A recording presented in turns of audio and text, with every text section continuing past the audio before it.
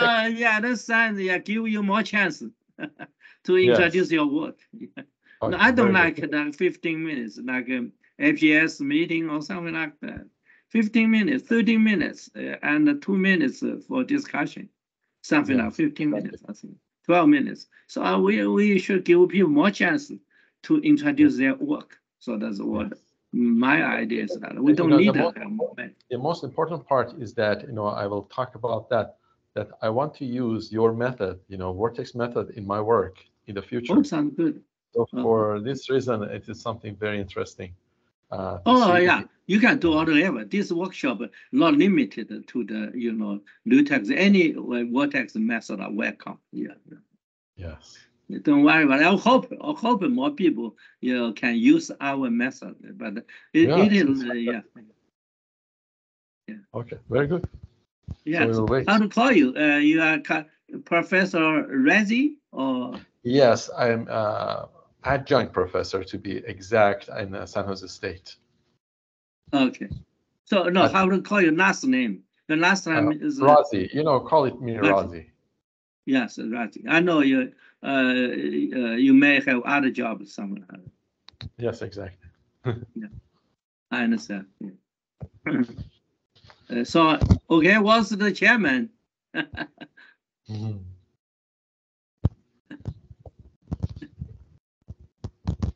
Dr. Wang's here? Yeah, we almost time. Yeah.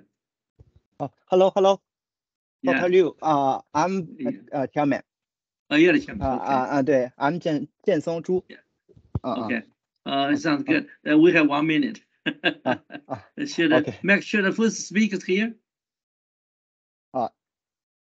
The speaker's here. Hello. Yes. Chen Guoli. Yeah. Can you hear me? Yeah. Okay. Yeah. I can. All right. I'm gonna turn on my camera. Good. Okay. Can you all see my camera? Okay. I can. Okay. I'm gonna share my screen if I can. Oh my God. Sorry. There's like a Mac thing. I have to restart the app for me to share my screen. I'm gonna exit the meeting and then I'm gonna rejoin very quickly. All right.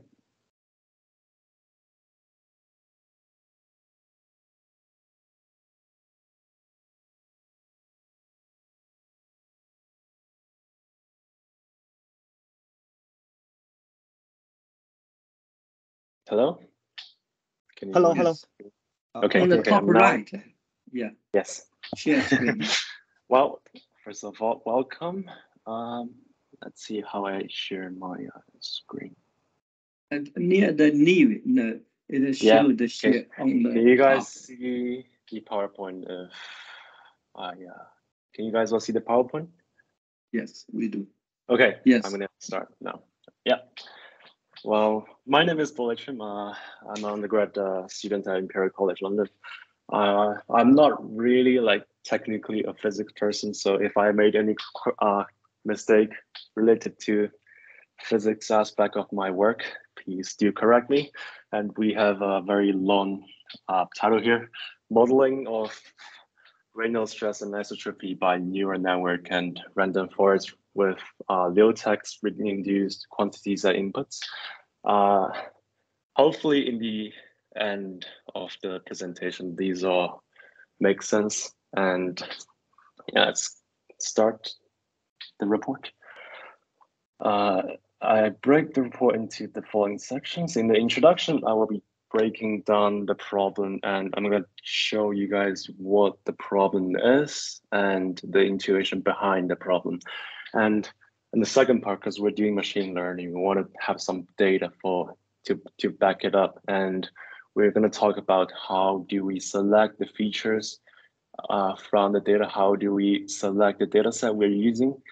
And in the third part, which is called the AI models, this is going to be the big part of my presentation. I'm going to talk about two machine learning models, namely feed-forward neural network and random forest regressor. And in the fourth part, I'm going to show you the results generated from the models. And in the end, I'm going to give a brief conclusion of what is going on. Okay, center the problem breakdown. I'm pretty sure you guys are very familiar with the Reynolds average Navier-Stokes equation. And what is the something that is special about this equation is the Reynolds stress tensor. That's where everyone is more interested in, and it's of great significance to solving the equation. And our primary focus of the problem is to trying to figure out a way where we can get closer and to sort of model this Reynolds stress tensor. And the intuition behind this, right, is that studies have shown that there's a subtle relation between Reynolds stress tensor anisotropy term and the tensor itself. So that gives us the thought that, okay, maybe the anisotropy term is also very important. We can sort of use, by modeling the anisotropy term, we can sort of get closer to actually modeling the actual tensor itself. And then from there, we can go to solve the equation more efficiently and with more accuracy. And this is what we're going to do. So here's the diagram for that. Not really making much sense, but yeah. And okay, we're going to do this with machine learning, because machine learning is very popular and powerful these days. I'm going to give you guys a quick go through of what machine learning actually is. Yeah, let's start. If you think about machine learning model as this computer image in the middle of the page, so what machine learning does is it, if you are training a machine learning model, you want to have some numerical values as the input. You feed these numerical values into the model, and the model is going to predict something. And you use the prediction to sort of figure out, okay, how good am I doing? How good is the model doing? Am I doing good? Am I doing bad? If I'm doing bad, I might need to update something with the model, the details of the model to make it better. And then ultimately, we hope that this model is going to produce the anisotropy term given the input data. One thing I want to mention is the way I think about machine learning models is to visualize it as a series of matrices, because a series of tensor. Because if you think about a matrix as a function, then machine learning at its essence is basically matrix multiplication. If you multiply the matrix the learning model represents to the input matrix, and then that's going to give you sort of the output matrix, which in our case is not going to be the anisotropy term, because the anisotropy term is too complex for a model to predict. That's basically not worthy. We're going to use some sort of mapping between our output to the anisotropy term, and to simplify the problem. And we'll get into details of that later. So let's just move on now. Here we're going to introduce our great data set that we're using. It's called the DNS benchmark dataset. And I've linked in the paper that describes the dataset, and as well as the homepage for the dataset for anyone who is interested, who want to sort of use some machine learning with the data. I highly recommend that we use this dataset. The dataset consists of like 29 simulations with different geometries, all at a Reynolds number of 5,600. And let's take a glimpse at the raw data. Okay, this is the screenshot I have in my Python notebook. And you can see the X and Y here represents the coordinates of the measurement, and then all the other physics quantities like U means, V means are taken. one thing we want to really focus here is the shape of this whole thing. As you can see here is like 98,688 rows times 15 columns. If you visualize this, let's say we're going to use this as the input matrix, then the shape of the input matrix is basically this, but we are not, because this raw data is too big. And if we use this for the input data, it's going to be time consuming as well as memory consuming. We want to transfer this to something else that really summarize the data, and to summarize the trend inside the data, and really trying to sort of abstract the content of the data out. That's what we're going to do with our data preparation. So data pre-processing. Here, allow me to introduce the amazing non-dimensional features. I tend to call this Q values because it starts with a Q. It is introduced by these fellas in 2017 in the paper in this paper, and it's something like that. Okay, I'm not gonna read the whole thing because I am incapable of explaining all this to you guys because I'm not a physics person. But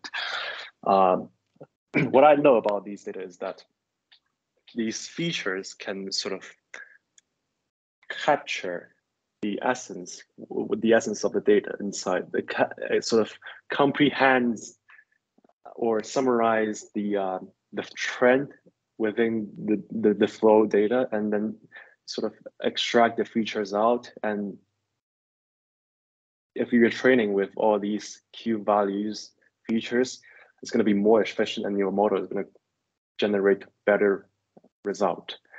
Okay, and this is not enough for our data set because it's too little. Remember, like in previous slides, we have each row, we have like 15 features. Now we only have like 1, 2, 3, 4, 5. We wanted something more. And by the way, these features which were chosen are only a subset of what is introduced in the data paper. So if you're interested in all these quantities, you really should check it out. And okay, and the other thing we want to include is, of course, the Liutex. I included the formula for Liutex, and I'm pretty sure everybody here knows this equation better than I do. So I'm going to skip the explanation for this. Okay. Now let's have a quick recap of what's going on for the input data. If you remember, this is like the raw data. I shrink the image so it fits in the small space I arranged it. Just to refresh your memory, it's of shape 98,688 times 15. We want to transfer that to something like this. Right, and it's of course it's of shape 98,688 times 6. And what we do is, for each row in the data set, we have like this number of rows. For each row, we want to transfer these. We want to use the data of the row data to calculate Q1, Q4, Q6, Q7, Q10, and Liutex according to the formula we given in previous slides.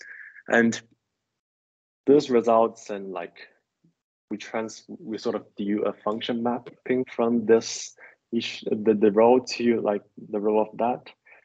So we have, instead of like having the raw data as the input, we have something that's able to capture the features of the data as the input.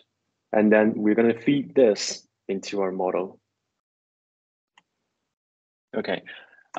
What's next? Okay, now it's time to sort of talk about what is the output. Remember, like in the very beginning when I was trying to introduce machine learning, I said we're not going to predict the anisotropy term right away because it's too complex. We want to simplify the problem.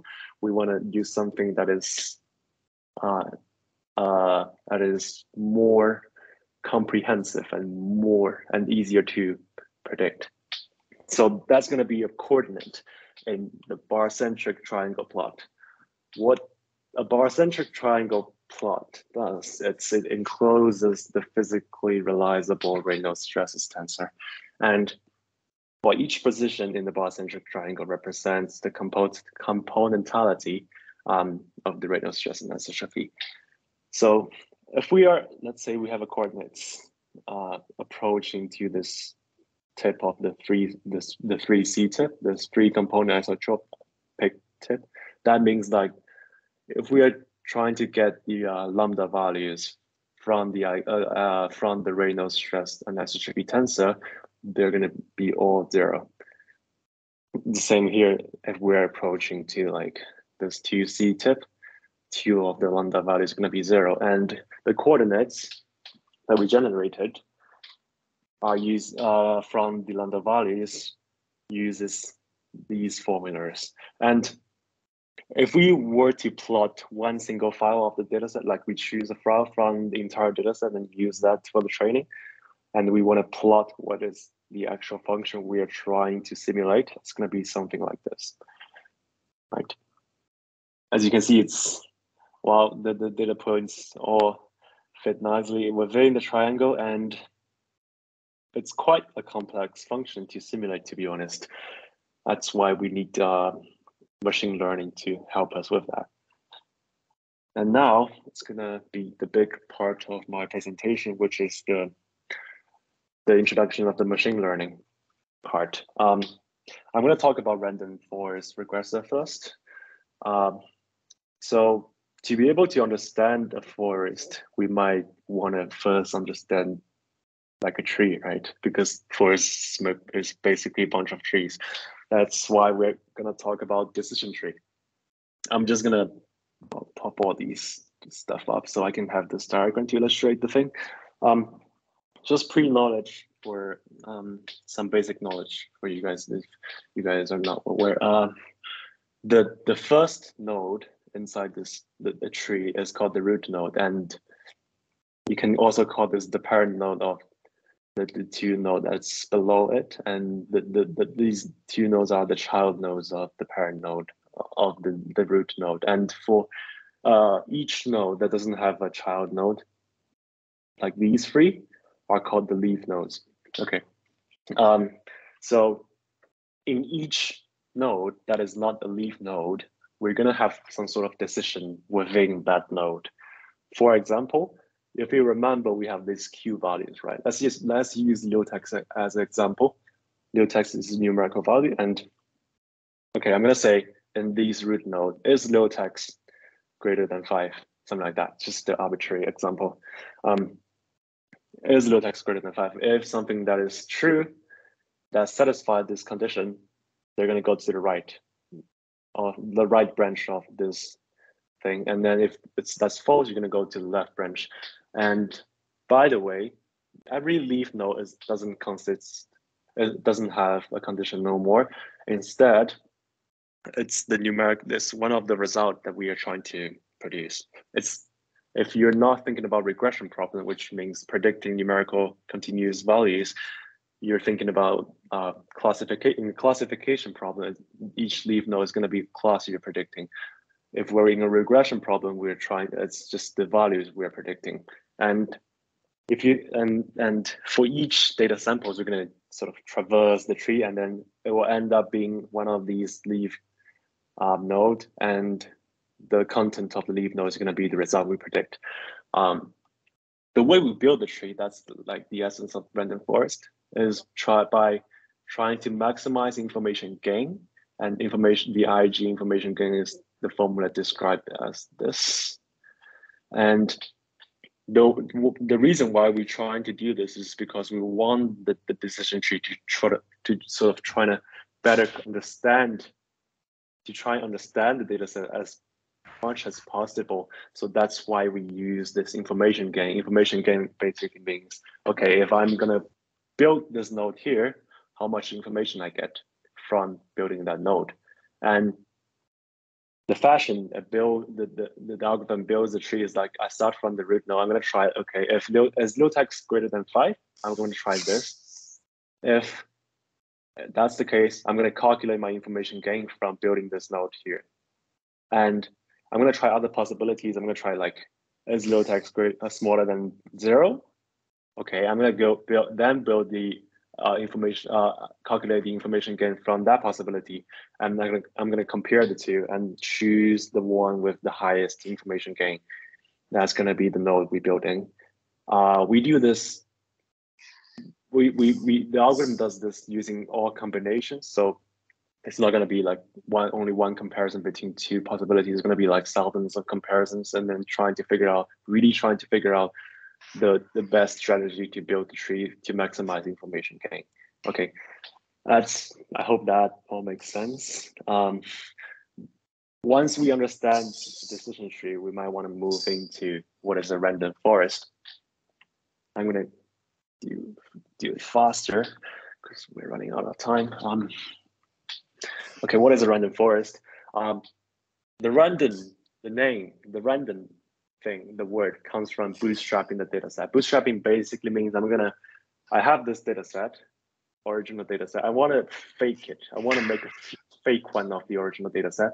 I do this by eliminating some of those data samples inside the data set. And at the same time, I may try and create duplicate data samples within the data set. And in this way, I sort of generate a new fake data set from the original data set. Let's say if we bootstrap 100 data sets from the original data set. And for each data set, I'm going to select a portion of the features we included as the input data. If you remember, we have like Q1, Q2, Q4, Q6, Q7. Let's say for this data set, I'm going to select like only Q1 and Liutex. For the next one, I'm going to select like Q1, Q4, and Q6, something like that. So it adds more randomness into the process of generating the thing. And for each data features I generated randomly, I selected randomly, I'm going to build a decision tree from that using what we talked about in the last slide. And that's why, let's say we have 100 fake data set. In the end, we're going to get 100 decision tree. And when we have a new data sample, we just feed that data sample into all the decision tree, all the 100 decision trees. That's going to give us 100 output. And then we basically take the mean of all these outputs, and then the final outcome is going to be the output. It's going to be our prediction. That's basically all about random forest. Now let's move on to the training details of the random forest. You can see, okay, we can specify the number of trees, and then we can also specify the number of maximum features we're going to choose from each data set. And yeah, let's speed run this. Okay. Then we're going to talk about the feed-forward neural network. What each layer of a neural network does is trying to simulate this function. Y hat equals WX plus beta, and W is like a matrix of weights, and beta is like it's also a matrix. Each layer of the network consists of the weights inside the W and the beta, and then you can see these X as the input matrix and this Y hat as the prediction output.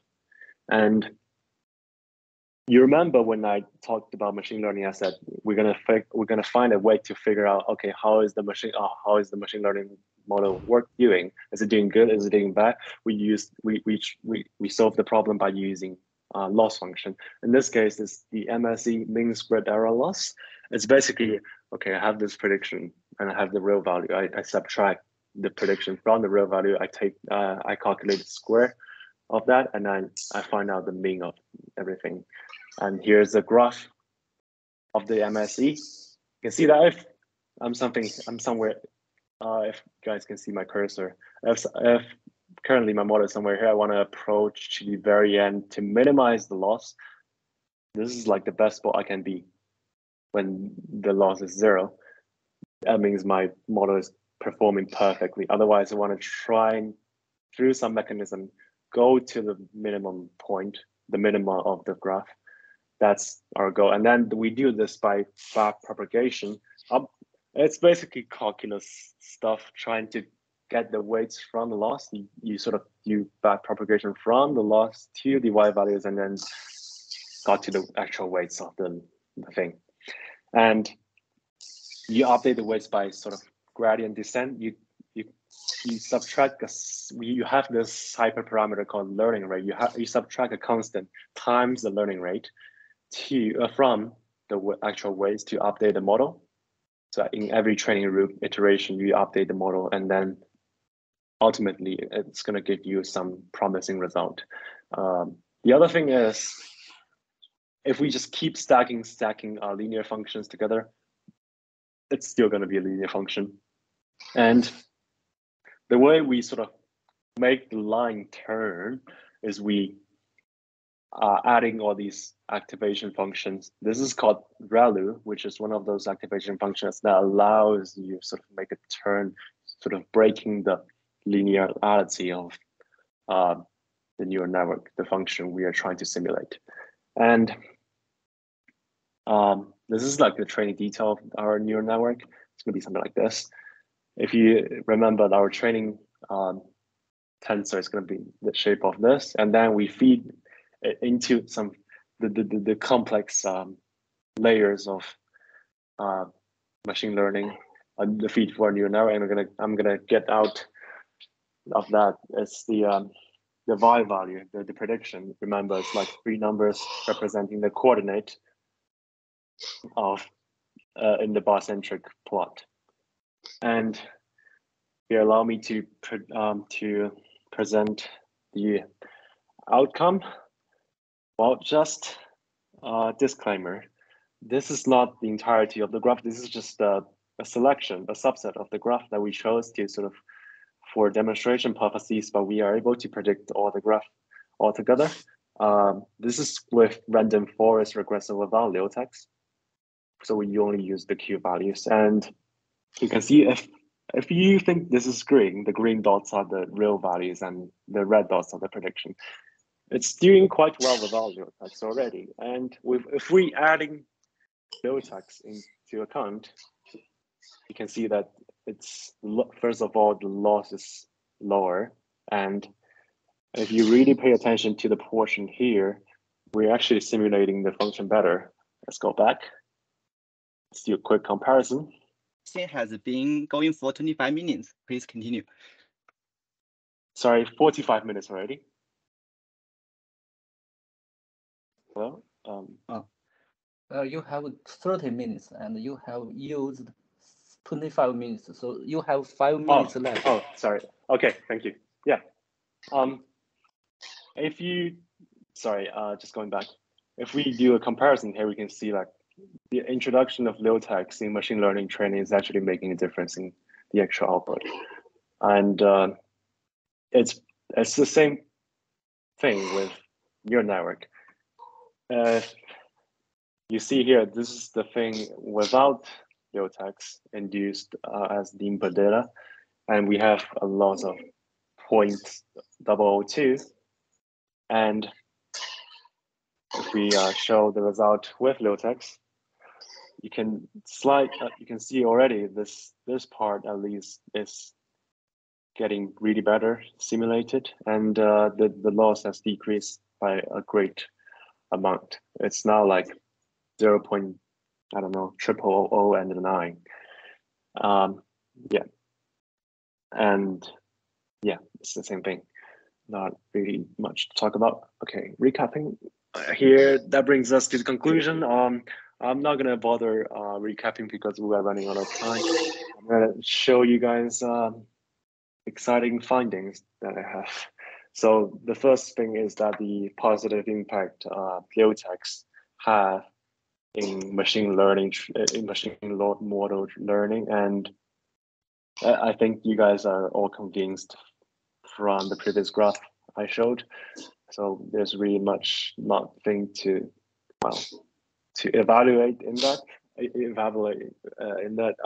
I truly believe that the introduction of Liutex, the positive impact, is transferable not in this problem but also in other problem in the field of fluid mechanics. So I think that's something we can really work on in the future. what's the other thing that I want to mention is like the random forest outperforms neural network. Like, okay, in the beginning of the training, I was so certain, okay, neural network is going to outperform the random forest because neural network is more complex. It's like random forest is just a machine learning algorithm, but well, you never know until the experiments are done, right? Like, there's nothing you really know about machine learning. It shows like sometimes machine learning algorithms such as random forest can outperform neural network to a great extent in some problems. So it's definitely worth trying when you're trying to train models to try and simulate something in the future. Don't just try and ignore all these machine learning methods and go deep into the deep learning methods. All right, that's pretty much all I have to present. Thank you for listening. If you have any question or if you have any suggestion for my report, feel free to share it. Thank you very much. Any questions or discussions regarding the presentation?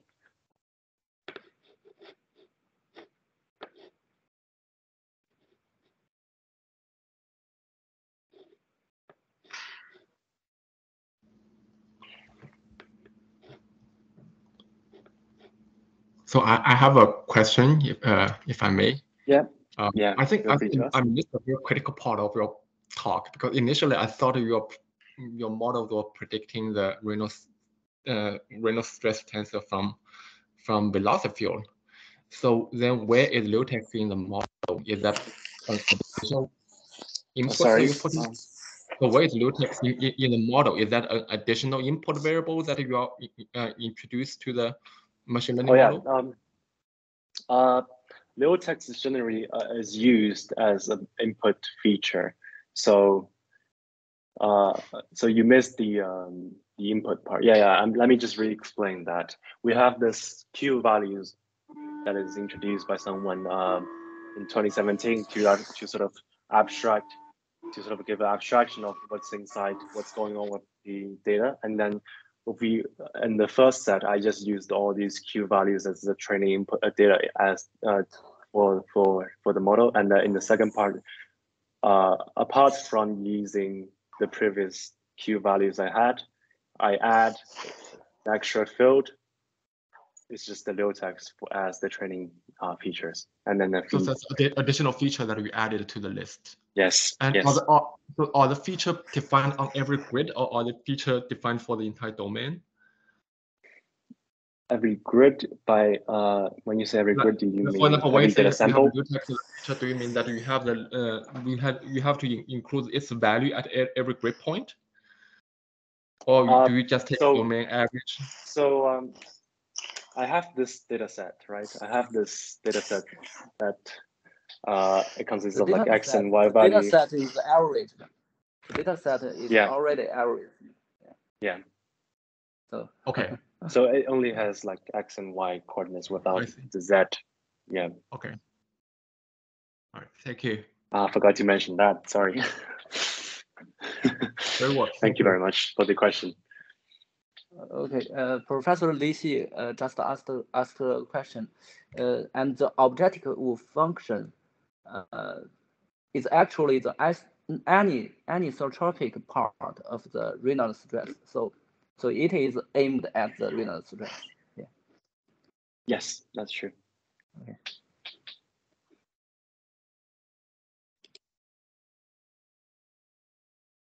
Questions. I'd like to invite our next presenter. Okay, I'm gonna close my mic and my camera.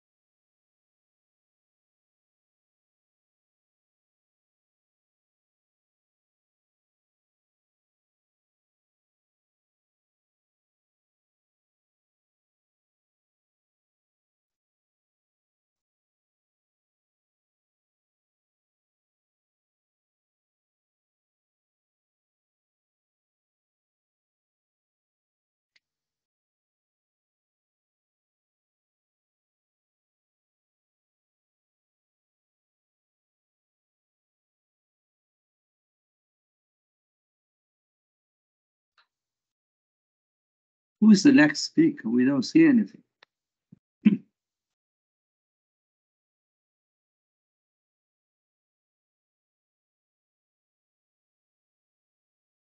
苏江松。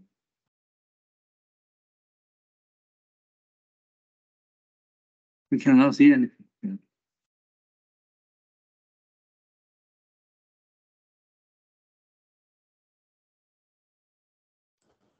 Is Jiang here?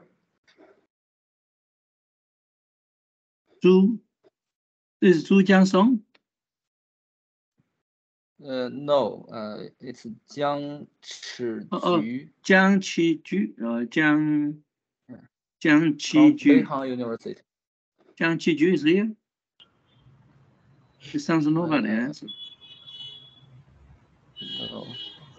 Hello, Dr. Lu. Yeah. Dr. Lu, actually, the Chiju Jiang was in the class as of now. He is unable to attend the meeting now. So he was sent the recorded video presentation to play. Shall I present? Shall I play the video record? Okay, you can present if you have this video. Yeah, he was sent me the recorded video presentation to play that time. At the time, he is unable to attend now. He is in the class. He's not here. That sounds for me. Yeah. Yeah, he is not here and he is unable to attend now. You have, yeah, his video. You just play his video. Yeah. Yeah, sure.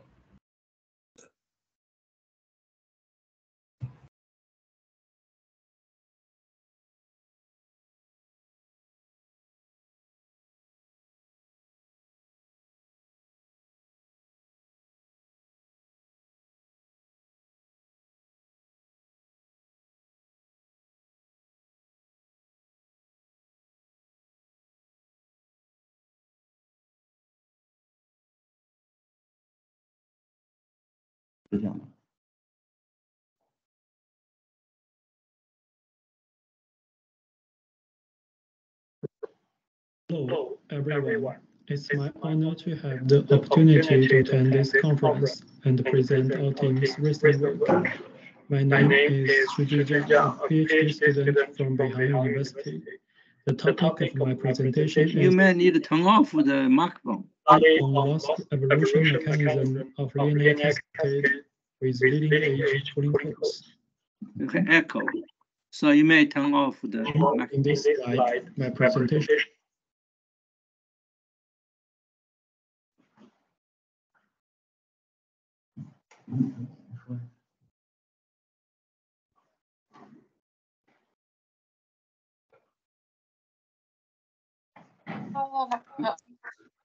Include 4 parts.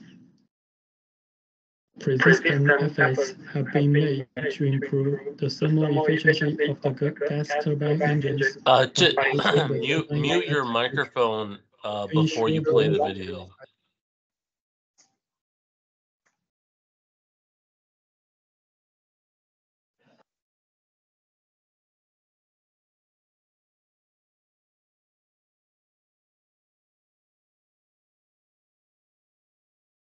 Thermal load turbines, complex internal and external cooling configurations are commonly used to reduce the heat load on the blade surface.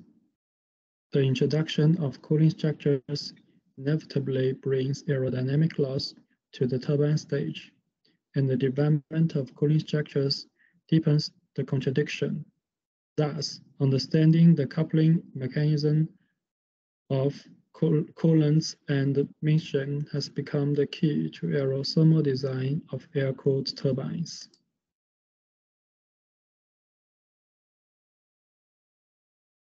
The development of air-cooled turbine loss mechanism can be divided into the development of loss model and the research on the internal loss mechanism of air-cooled turbine. Based on the constant pressure mixing hypothesis, also proposed the classical model, which was developed by ITO and formed a one-dimensional computational model suitable for single hole with small Bro ratio. Since Stanton introduced entropy production in turbomachinery, the internal loss theory of things has had a new development. Young and Wilcox divided the entropy increase caused by viscosity distribution and the entropy increase driven by temperature difference. Researchers about the loss mechanism were mainly discussing the total performance. It is not enough to describe the complicated mixing mechanism in novel air-cooled turbines. Therefore, this paper is aiming to refine the quantitate loss to get a better acknowledgement of loss mechanism, referring to procedures theory. Based on the previous investigation, my work is conducted on a subsonic air-cooled high-pressure stator. 5 rows of holes are uniformly arranged on the leading edge with 10 holes in each hole. The pitch between adjacent holes is fixed, and the 5 rows of holes are divided into 3 groups, namely suction side group, leading edge group, and the pressure side group. The span-wise inclination angle and the steam-wise inclination angle are selected as the main design parameters. The definition of these 2 parameters are shown in this figure. When the coolant is injected upwards, span-wise inclination angle is positive.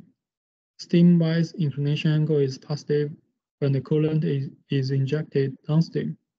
To simplify the sample space, it should be noted that the 3 groups adopt the same span-wise inclination angle, and the pressure side group and the suction side group adopt the same steam-wise inclination angle, and the steam-wise inclination angle of the leading edge is always 0. The sample space is shown in the table, and the number of final cases is 54. The great details of the cascade are shown in this figure. The software for meshing is utilized to generate unstructured mesh for the computational damming of the turbine vane. The calculated Y plus near the wall is under 1. NSAS software, CFX software is used for the numerical simulation to solve the steady three-dimensional versus Reynolds average Navier-Stokes equations. The shear stress transport model is selected for the closure of the equations. Grid independence verification is carried out to prevent the influence of grid density on the accuracy of simulation results. When the number of grids reaches 19 million, the influence of increasing grid number on the cooling effectiveness can be ignored. Considering the calculation cost and the numerical accuracy, the research selects the mesh of grade 5 for research. For the sources of loss, according to Nock and the Wilcox theory, entropy production can be divided into viscosity distribution and the loss caused by heat transfer of finite temperature difference. For the zone of loss, the cascade is divided into neural zone and weak zone. Because there is no secondary flow, separation, or shock wave in the cascade, so the losses basically come from the boundary layer, wake, and coolant. When coolant is introduced, the boundary layer obtained by boundary layer identification method becomes the mixing zone between coolant and boundary layer, which we call it neural zone. Based on the above loss decomposition method and boundary layer identification method, results caused by an introduction of coolant is discussed in the current session. As is shown in this figure, span-wise slice between adjacent holes is divided into 10 sections. Among the 10 sections, section 7 is displayed along the non-air-cooled case. The figure shows that after the leading edge, the boundary layer is thickened, especially on the suction side.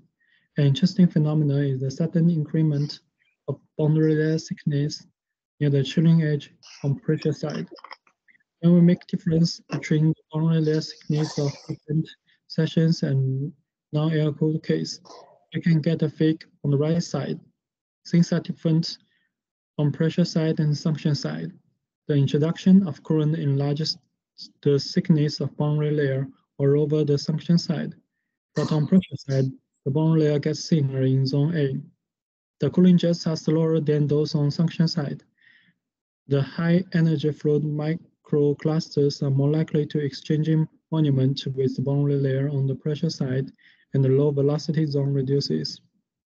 As for zone B, the sudden increment of boundary layer thickness is caused by the adjacent coolant. With the spanwise inclination angle, the current migrates spanwise as it develops towards chilling edge and accumulates near the chilling edge. The wake velocity profile is investigated on the S3 surface, 6% of the blade core length after the chilling edge point. The loss distribution on S3 surface shows that current enlarges the wake loss and brings spanwise periodic non-uniformity. Wake loss can be described by the maximum wake velocity loss and the wake half-waves. The maximum velocity loss is the difference between the maximum loss and the average absolute velocity profile. The wake half-waves is the width between 2 points, whose loss is half of the maximum velocity loss. The difference of maximum wake velocity and wake half-waves between each section and non-airport case indicates that the intensity and area of wake loss is enhanced by coolant. In other words, the inverse jet effect is stronger.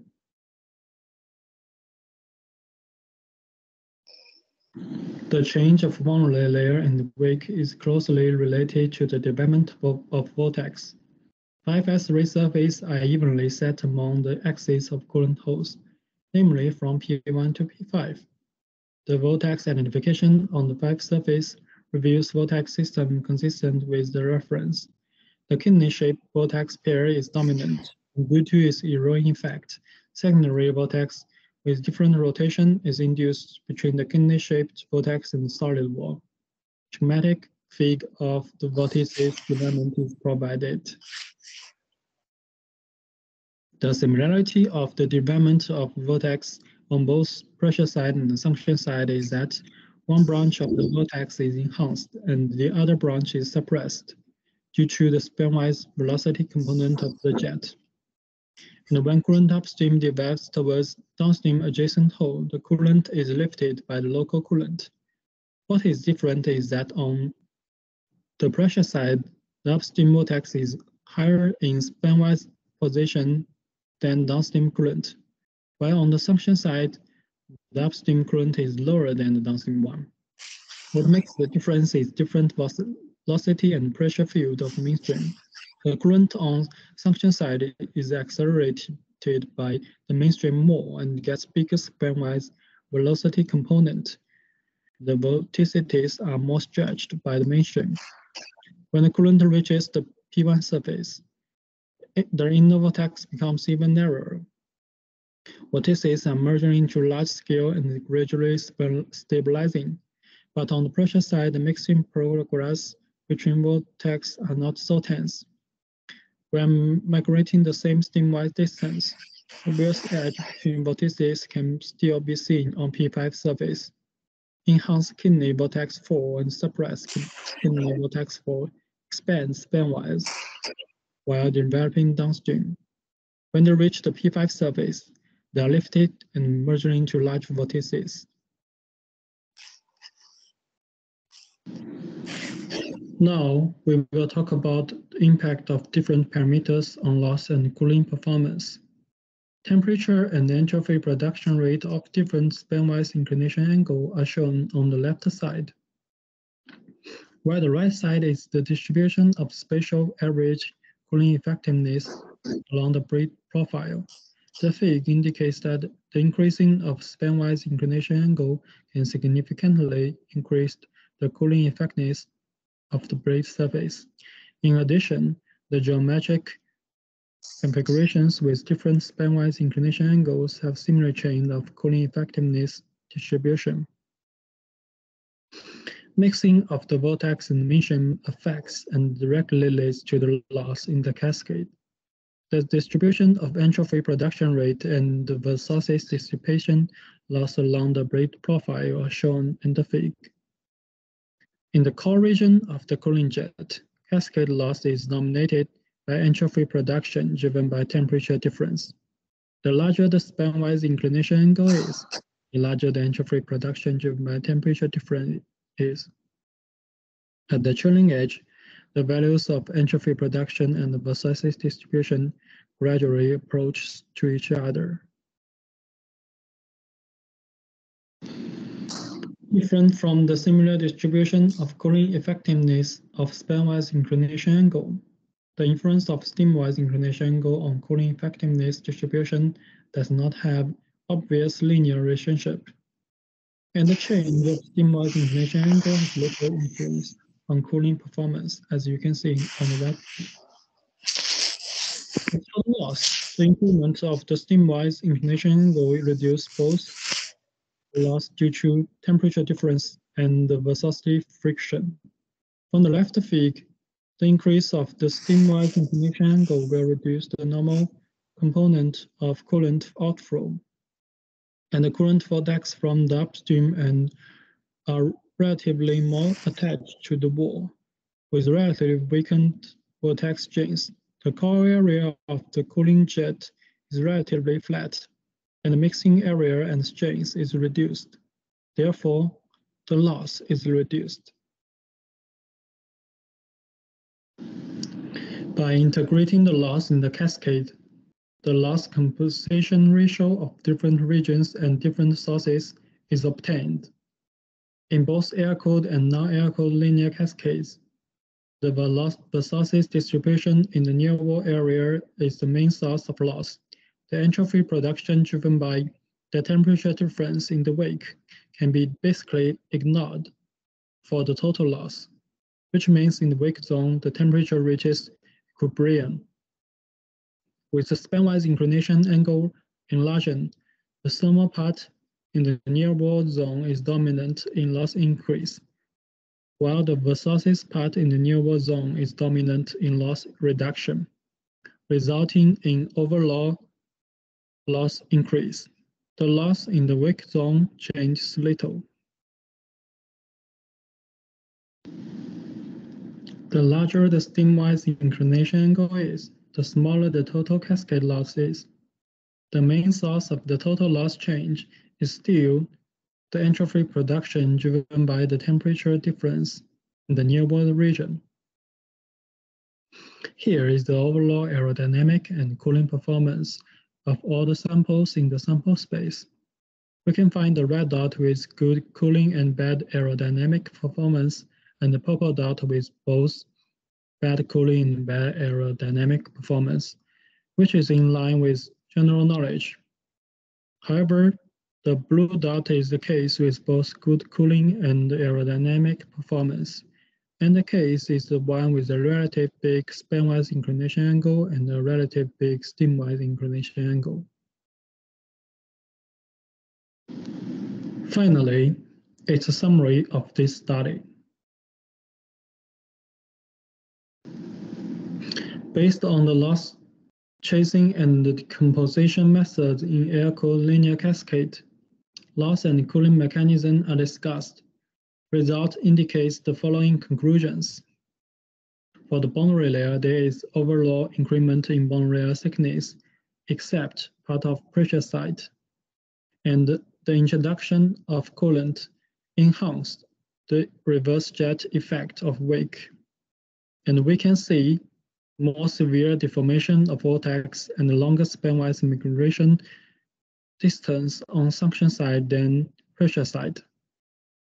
For the loss in cascade, the viscosity loss in near wall zone dominates the loss reduction, and the thermal part in near wall zone dominates the loss increment, which results in an overall loss increment. And as for the impact of parameters, bigger spanwise angle inclination angle benefits cooling performance and worsens aerodynamic performance. And bigger steamwise angle benefits aerodynamic performance and has little impact on cooling performance.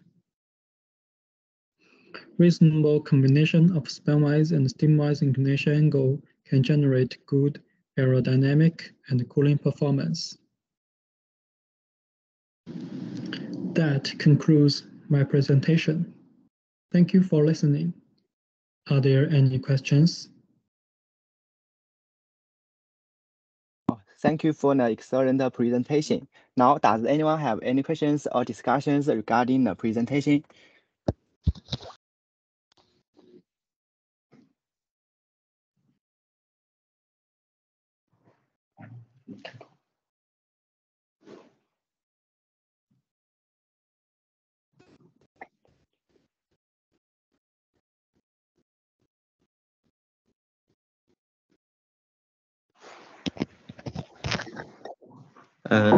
The repository is not on site, so if there are any questions. Okay. I'm sorry. Thank you. I'd like to invite our last presenter, Rez. Please begin your presentation. Thank you. Okay, everyone can hear me? Yes. So let me go there, entire screen. So let me go share. Am I sharing? Yes. So let me, okay, can you see that? I can see. You can see? Okay, yes. This is a novel noise reduction procedure. Is it possible to see that? Yes? Yes. Okay, very good. So I will begin that. First thing first, please allow me to thank Professor Liu to allow me to do this presentation. So the first thing is that my name is Yazdan Razi. I am San Jose State University. I am lecturer there, adjunct professor. My email is this one, yazdan@sjsu.edu, because, given the fact that my presentation is the last one, is it possible that, you are tired and you cannot ask questions? So you can send me email and I will answer back. The other person that they are important in this project, it is Yao Ezonkepe, is PhD in San Jose State University, my colleague. He helped me to gather all information. And this is Kitinan Maliban, my friend and my colleague back in France. And now he is a professor in Thailand University. We still have contact. We still work together. And finally, the last one is Surush, my friend and my colleagues from many years back, but now he is in Canada, in BC Hydro. With these things, I will talk about what I'm going to do. First thing first, agenda, preliminary talks, original system, I will talk, and system solution, and then conclusion. One thing I should tell you, given the fact that today I have much more time than necessary, so I thought that first I will finish the one related to the work, noise. Then when I have time, I will get back to constructal law. I have much more cases that I worked on. So here's some agreement and some housekeeping. All questions will be answered at the end of presentation. And you can also send me an email with your questions. So please note that whenever you send email, I will answer back. So you can express this was for Zoom. So preliminaries, what is constructal law? In your left, you can see Professor Bejan. He is the pioneer of constructal law. The one person who in 1997 began this law.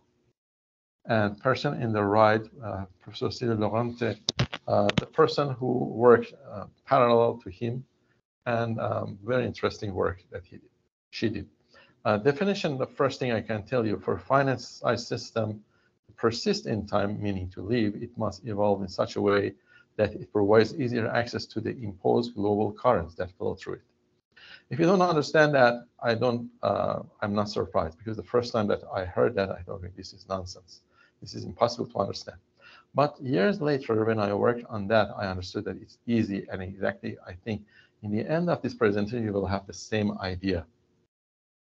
One thing I want to ask you, all these books that I have put it here, it is written by Adrian Bejan. So from the first one that you can see to the last one, everything is explained in these books.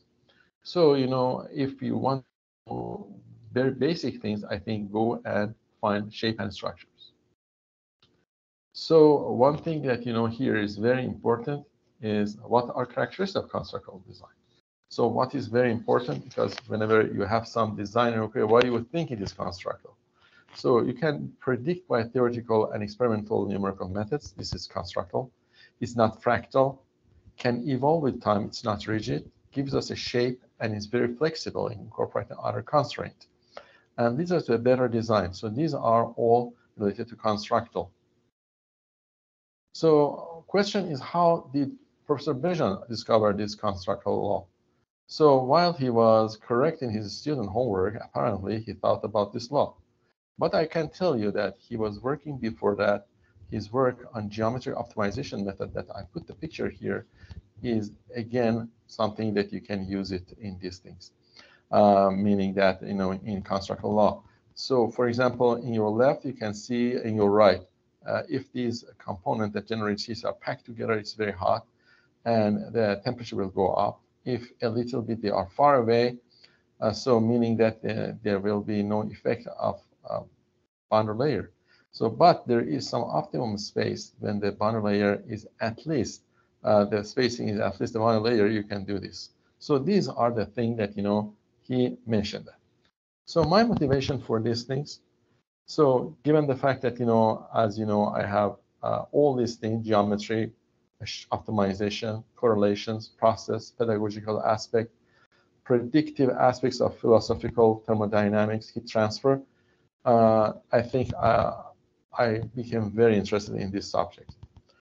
And I could serve on all different domains, and it helped me to motivate myself and my students. So this is, I think I can tell you. So where this law came from? So as you can see, you can go through that all the books of Bejan. So he began with entropy generation, then determining the heat loss of a system, then exergy analysis, scale analysis, heat transfer optimization, geometry optimization, correlation for optimum geometry. So, you know, it is very, very different aspect. So the other thing is that I will stop here. I will get back to this. So you remember that, you know, I should back to slide number 12.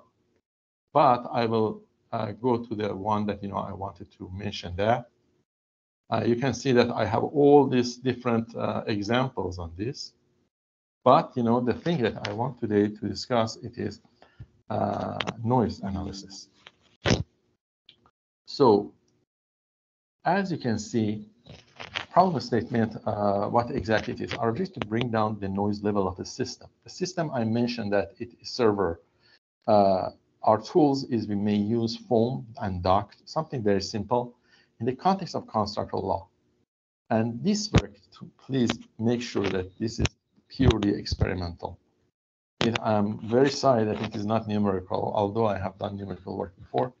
But this work is purely experimental, and I hope I will have much more person to help me to model this numerical. So what is my approach? My approach is based on trial and error. So, you know, whatever I do, it is by bearing the fans with trial and error. I will do something that finally I will find my solution to the system. Bring down the noise level. So, you know, if beginning with conducting tests, then observe the trend of the test, then use constructible concept, then first construct, then second construct, and finally finish the thing that I want to do.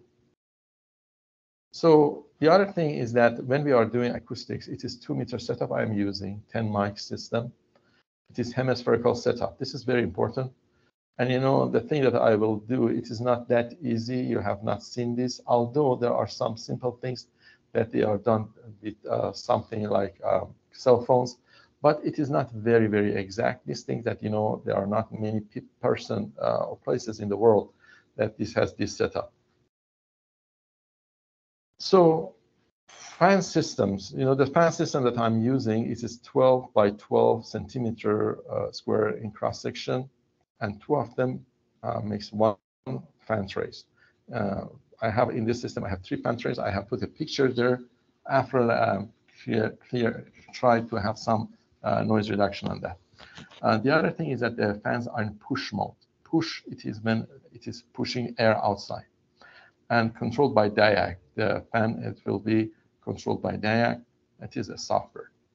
So the fan speed will be varied from 2,500 RPM, 10% to 4,700 RPM, 100%. These are some of the values that I put it here, as you can see that. So for 10%, 30%, and 70%, 100%, I have all these fans here, and I have given the values. You know, the most important thing is the second table that you can see for these loads. I managed to bring down 1 dB the noise. So, you know, the noise level original system and noise level after constructal solution. It is very important how I am doing the constructal solution. For example, in my left corner, you can see that the system is there. Then I will go to the first construct, meaning that around the system, I will put my foam, my foam. One thing very important, it is as much as the handle of the fan trays, nothing more than that. Then I will do horizontal line. Then I will do vertical line, that will be the third construct. Then I will use my fourth construct, that it is foam. And then fifth construct, I will use tape, because, you know, everything that should be very, very solidly there. So I remember that, you know, when we were talking before, Professor Leo told me, well, you should show that validation. So this is one of the validation that I have here. On the horizontal axis, you have log RPM. It is logarithm of RPM of the fan speed. And I have on vertical axis, you see the sound power based on dB. So as you can see that, you know, the top one is the one that, you know, is bare system. And this red one, it is the one that, you know, after the fifth construct, you know, I have found something like this. One thing I should tell you, this work, it was done, it is very rapid. It was done in Thanksgiving, when I was communicating with Professor Liu. So it was very, very fresh, the work it is done. And one thing I should tell you, for this setup, I will show in the end, it is very difficult. And, you know, you should do really fast things. Because, you know, most of the time, you know, I put this there at Thanksgiving because nobody was around and I could do this there.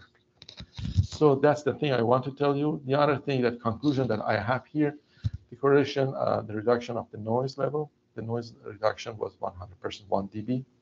We proved again the constructal law. Why I proved again? Because, you know, I worked before on this, and I was in Italy, and I presented another work, not this one, but, you know, on one RU system.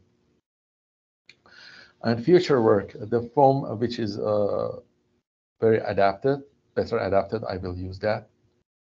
And this, the other thing is that the use of better dock material. And one thing that I want to tell you, I want to incorporate vortex ring features of this work. Because, you know, we've talked about vortex and everything. And you know that everything that we are doing here is vortex related. So for this part, acknowledgement, the first author, meaning me, acknowledge the help received from the Aerospace Department of San Jose State University. Also, the work was encouragingly received by Professor Adrian Vision. So, thanks, merci, grazie. These are the all things I have done. It is in United States, in France, and Italy. So please ask any question. If you want, I will answer your question. Okay, thank you for the excellent presentation. Does anyone have any questions or discussions? Thank you. Oh, thank you. I cannot see anything, so please, if there is something, you tell me or ask questions, because, you know, I cannot see anyone.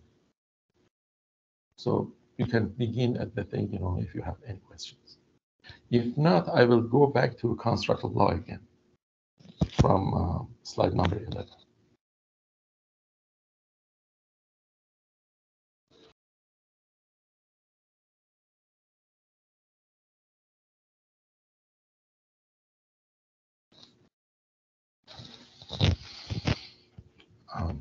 think there is no question. So can I go back to my slide for constructive law?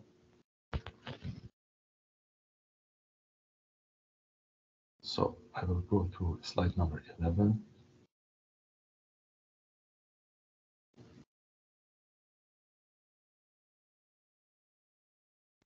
Well, so this was the one that, I was talking about, the constructive law. This was 2006 when I was leaving France, coming to the US. In your right, you can see the picture I took from Toulouse. On my left, you can see the picture I took from San Francisco. So you can see the difference here very, very soon. And so if you take a look at that, about the constraint here, why here everything is a straight line, why here, there in France, everything is sprawling things. So because this is surface. The thing that I was talking about, the constraint, it is exactly here.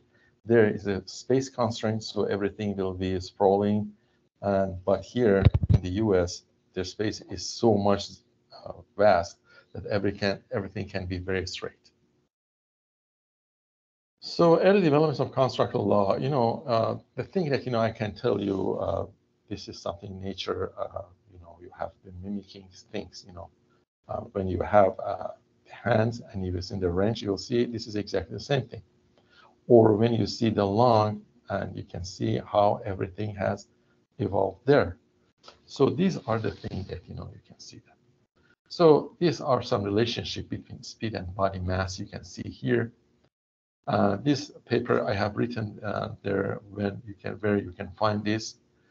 And the other thing is the humanity landmark, everything that you can see, the evolution of humankind on social organization.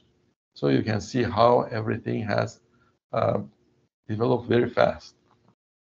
The other very important thing is evolution of humans. From that part on left, if you can see, and to right, we are using now electrical vehicle.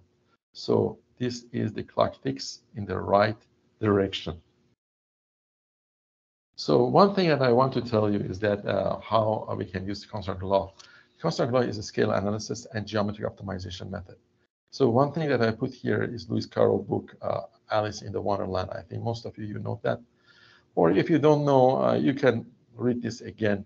One mistake that it was done here, it is when that Alice was becoming very small and becoming very big, the level of the voice never changed, but it is wrong because, the voice level or sound level, it has something to do with the mass or airflow. So basically, when you are something very small, it is something that the noise level will be very low. The issue of spreading material in a medium, so high conductivity versus low conductivity, this was another problem that Bejan originally worked. So supposing that you have a high conductivity material and low conductivity material, how you are going to spread this? So basically, it is based on constructive law. You can do this, and finally, it will become something like this. After 8 construct, it will become something like that. Thermal optimization, it is something very interesting too. The steps in obtaining an optimum thermal design, specify your objectives again, define the constraint of the problem, and impose boundary or initial conditions. One simple example is the one that I finished myself. It was something physical model, maximize heat transfer from an isothermal horizontal cylinder between parallel insulated walls. What is exactly this is the geometry. So our objective is increase heat transfer from cylinder based on geometrical parameters. So how we can increase that? The second one is prove the existence of optimal spacing. One thing, when I was doing this work, many important or famous people, they think there is no optimal spacing. And number 3, obtain parametric correlation for this heat transfer problem. So constraint of the problem, cylinder is isothermal. H over T was fixed, is equals 7, for example. The walls were insulated, and Rayleigh thermal Rayleigh number was fixed at around 1,000. So these are the results that, I have some numerical things I put on the right, and I will talk about what I found.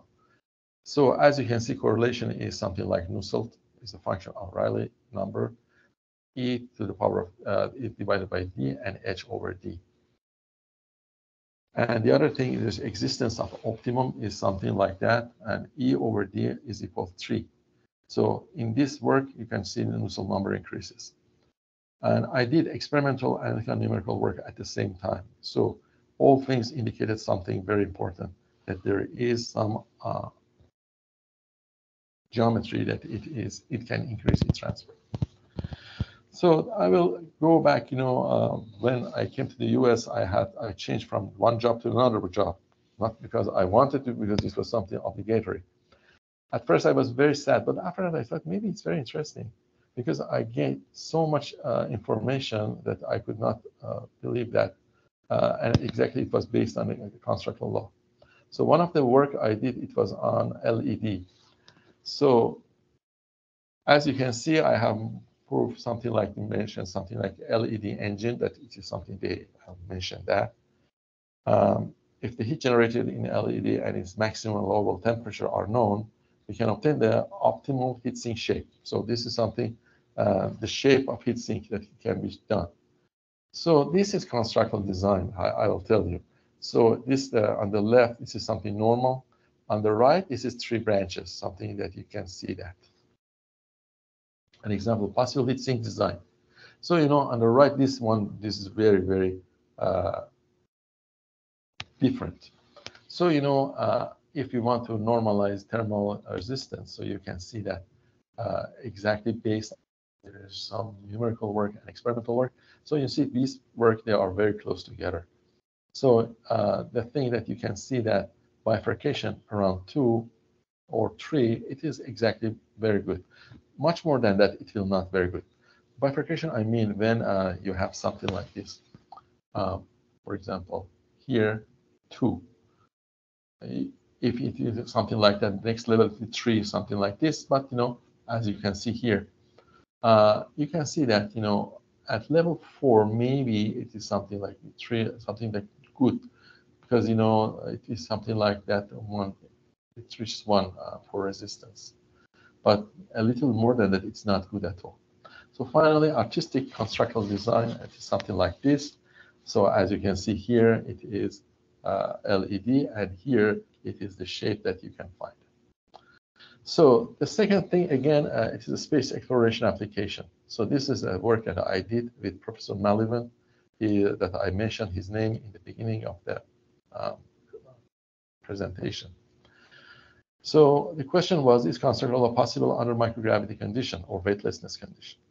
I should tell you that, in France, I was doing something like that with vibration. So it was something related to space station and what it is possible to have some heat transfer there. So, the problem that I solved, it's very simple. It is a cavity. It is impose a temperature T1 and T2. It means that some vibration in the direction vertical to the temperature gradient. And upper and lower boundaries are insulated. So the constraint is 2D incompressible flow, Pusiness approximation, harmonic vibration, and the tau of vibration is less than thermal and hydrodynamic time scales, but larger than the time scales of acoustics. So the other thing is that amplitude of vibration should be less than h divided by beta delta t. So it is something normal because you cannot have an amplitude of vibration, it is infinity. So having said that, this is something that you cannot find very easily on Earth. And the other side on the right, it is Nusselt number. So it is shown that Nusselt number can be increased very, very interestingly under microgravity conditions. The other thing are optimal values of the shape of these things. It is something like that. A dot optimum is 0.4, 0.04, RAV 0 to the power of 0.4 Prandtl. RAV is vibrational Rayleigh number. So, the only thing is that you should replace to some extent a G by B omega. So this is something like this to some extent. So everything that, I have given everything that, you can use it. For example, The C, and for correlation, you can see here, C is very important. The power of M is very important, and power of N. So everything is done, and I have written here that up to 400% you can increase Nusselt number. So if somebody asks you microgravity, everyone asks it's impossible to have convection. Yes, it is possible in a confined geometry. It is possible that you can increase heat transfer. So one thing that is biological application, it is not right now. It is on constructural law, COVID-19. So what exactly is COVID-19 going to do with constructural law? So when a person is here, this is a spread, and this is the direction of when somebody coughed. So as you can see, there are some pictures here that I have found here and there. So as you can see that the person on the right is doing some coughing, and on the bottom you can see the velocity of that. And at that time it was first experiment because everything was very important, and how long everything, how much it will cover the distance. So where do we expect appearance of constructive design? So the question was that. So where we want to suppress the propagation of the virus, respiration system should be protected. This is something very important. This is a screen that in the left you can see that, and on the right it is some studies that they have done that it shows that how putting mask will reduce amount of virus. So these were very important. Again here, fluid mechanics of trajectory of the sneeze. So you can see that how when somebody sneezes, how everything will propagates. But when he has some mask, what will happen? So you can see that here and how everything is possible. These papers are something 2014. It has come, Journal of Fluid Mechanics. It was before COVID, but the other one, it was around the COVID time. It was 2020. So again, so this question is that when we are using constructional law, is it possible to predict everything easily? So one of them is supermarket. If you have been supermarket, you can see that these supermarket things, you have done something like this. They have done something like that, limiting the entry of the people. So in many supermarkets in the US, they only allowed in one place to enter. And then in the aisles, they told you can see either in this direction or in that direction. The other thing was some social distancing that, it was very important, 6 feet.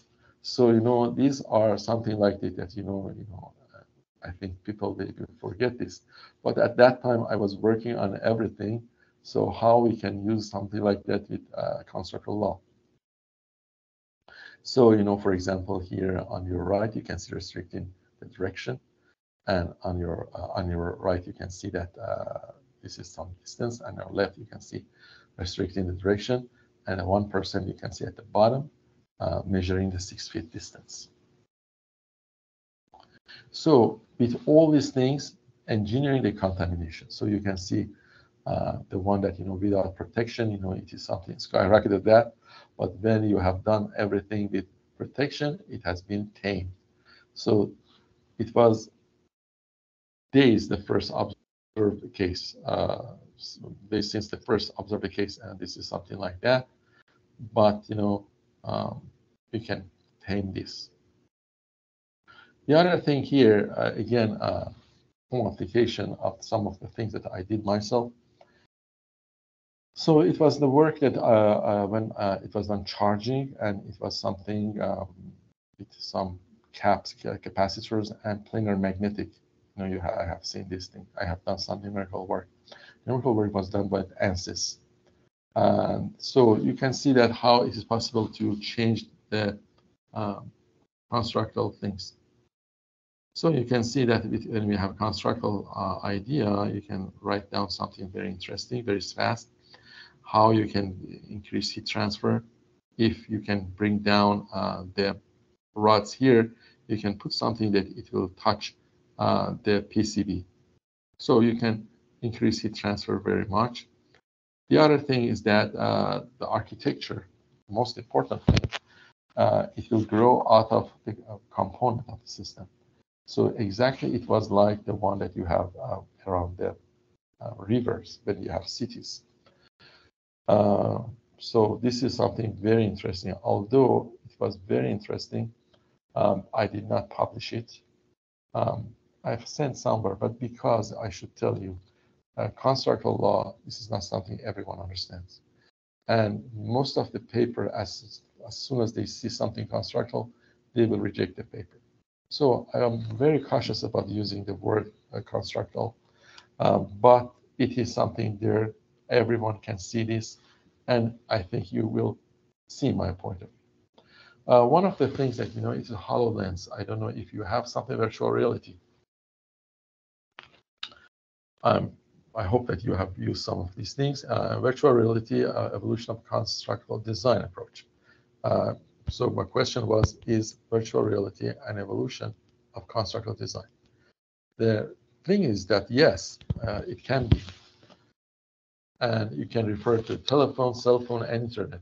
This question I asked Adrian himself, because, I thought about that, it is something very difficult, when you are asking somebody else who is in the very, very higher level of some scientific value.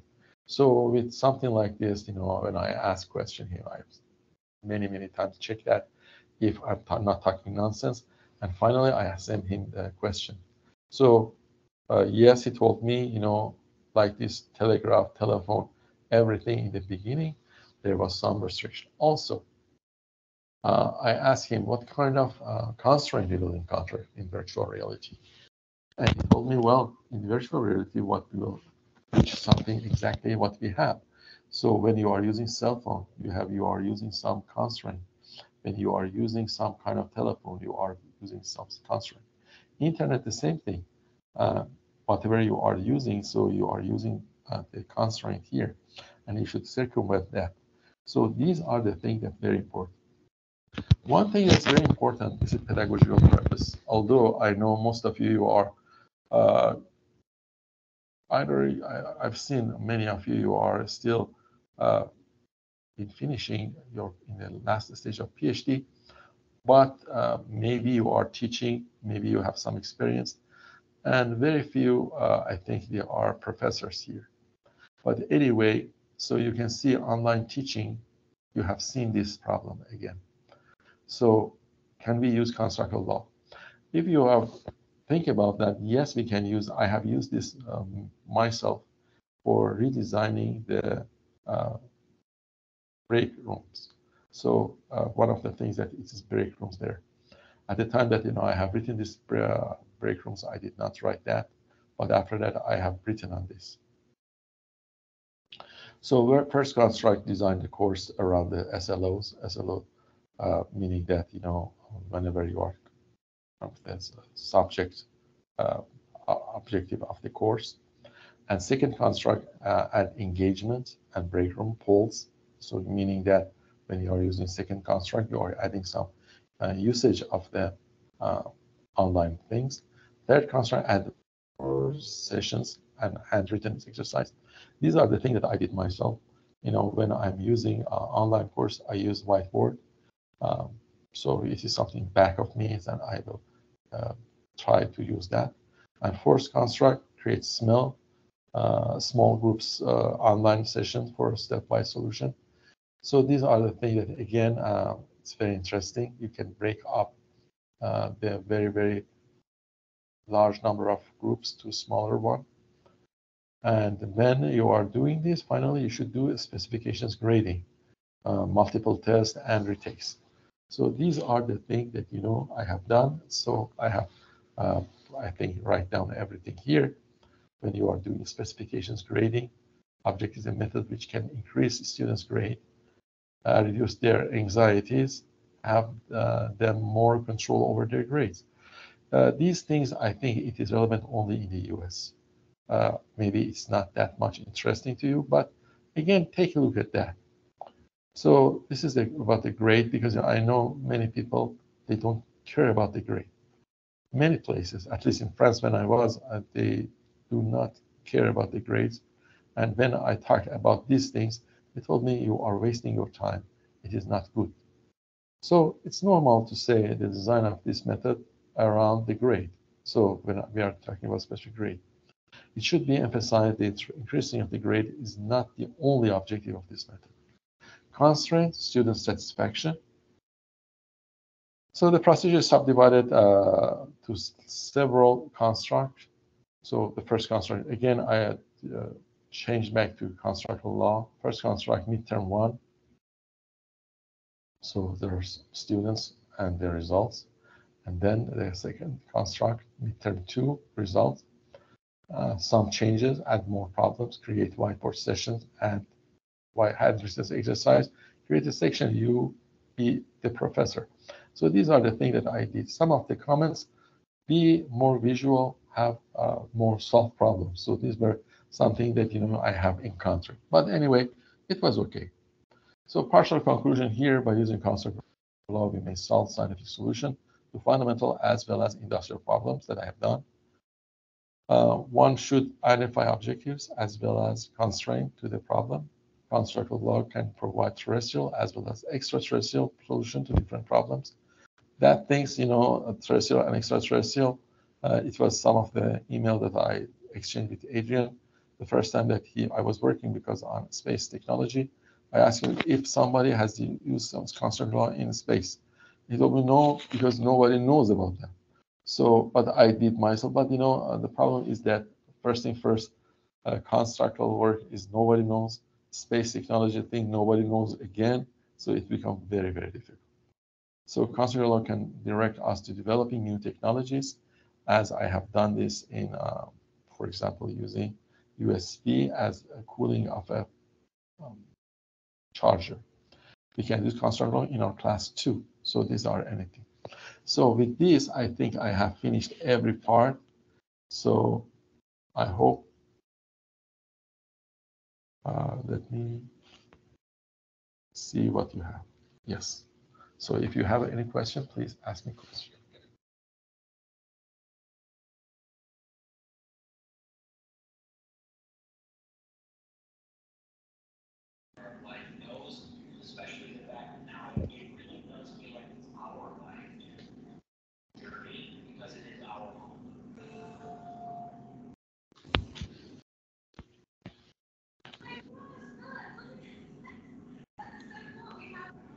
Well, did anyone want to ask me any question? Please go ahead. Can I have a question? Yes, go ahead. I've ever heard that the cell automaton is related to the design of the nature or world, and it's my first time to hear the construction law, but the law is related to some the the concept, the philosophy of the cell automaton. It might be apparently from appearance, it might be different, but it's possible, it is possible that we can relate this. Do not forget that when we are talking about constructal law, it is came from someone who is engineer, who is not someone who is a philosopher or someone who is engineer. So basically, what he interests it is in applying this to something that works. So if it is something like that, I'm not surprised. But please note that the idea of constructal law, as I mentioned, that it is about flow. We should have better flow. So that's it. Okay, thank you very much. You are welcome.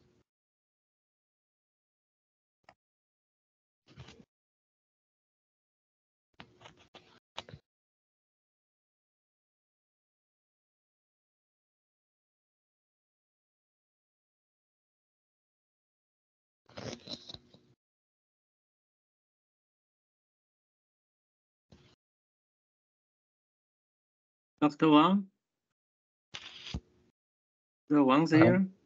I'm watching one question. I have a question. are there any relationship or difference between constructor law and cell automation? I just asked him. Okay, you asked. Okay. I would like to add a question. If there are no other questions, are there any competing concepts regarding conceptual law, constructual law? Sorry. Constructor law, you know, if you are mentioning that if there are some competition, meaning that if there is some competition between conduction and convection or two types of convection, yes, there are something like this, basically, and we can use that. So I don't know if this is the same question that you have.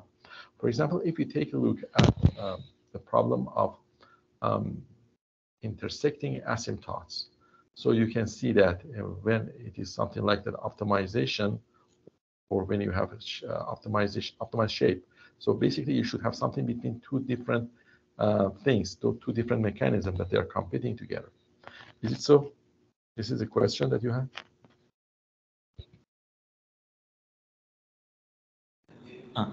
My question was, are there any other similar theory or similar philosophy regarding the constructual law? There are many things, you know, when I was looking at that, especially in Europe, there are many interesting things there. But the problem is that some of them you should be at the height of building something. There are something like that, they can talk a lot about something mathematical, and they cannot come up something. The only things that I can tell you, constructor law is very simple. As I have shown this, I have gone through acoustic, I have gone through electrical things. I have done something about even for pedagogical purposes. You know, constructor law is very flexible and easy. Although it's possible that you work on mathematics, but you know, you complicate things.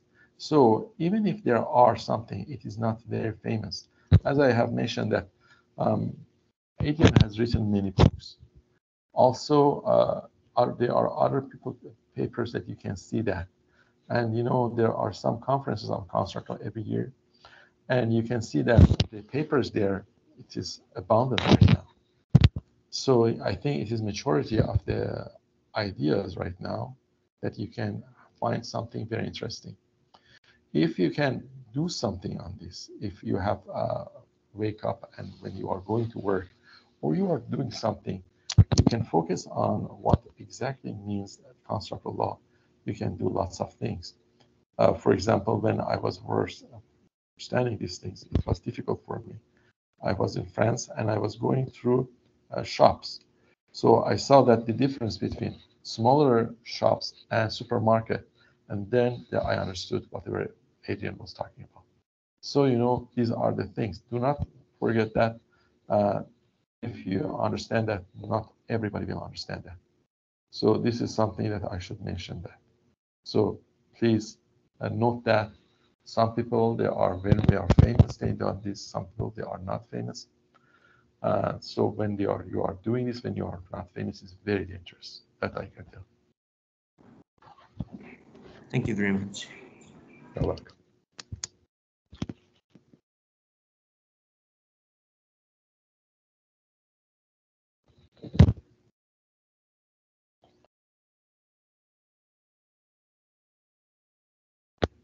You know, one thing that I want to mention here that, you know, on Vortex Tube, you know, I have done experiment on Vortex Tube, but I did not seek someone who has worked on Vortex Tube, but did some work on acoustics.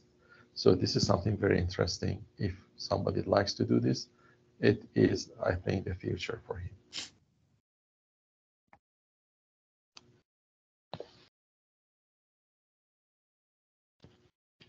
I think I'm the last speaker.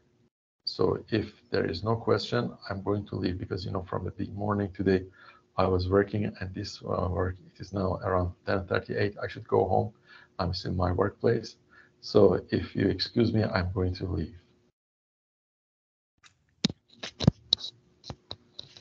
Thank you. Thank you very much. When is your turn? Here? Professor Liu, I didn't understand. I didn't get what you mentioned.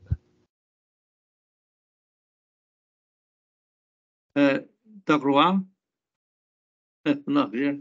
No, this is Razi. You can Dr. call Wang me. said he has something to do. He may not be in the meeting all the time. Currently, I'm here. Currently, I'm here. Yeah. Okay, Let's just say your turn. So it does not speak. What do you want to say? Congratulations to all. We have. I think we have. I'm sorry, Dr. Wang can hear me? Yeah. Yes, I can hear you. Yes. Hello, Professor Liu, and I'm Wei Bozhong from Beihang University. I'm sorry to say that maybe I am the last speaker because the primary schedule didn't add my name in it, and I updated to Stephen, and Stephen gave me a new schedule, and I think maybe I'm the last speaker. Oh, you are the last speaker. Oh, okay. Yeah, maybe we can confirm this situation with Stephen. I'm sorry. We can give talk. Yeah, we are play the video. Okay. Okay. Sorry about that. Yeah, you can give the talk now. Okay. So can I share my screen now? Okay. But you really the last to speak. Yeah. Go ahead. Okay, can you see my screen? Yes, we do. Okay, thank you.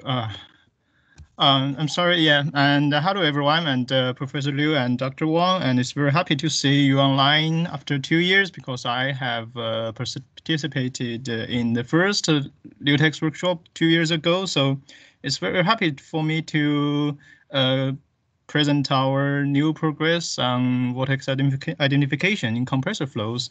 So today, I am Zhong Weibo from Beihang University, and I'm supervised by Professor Yang-Wei Liu.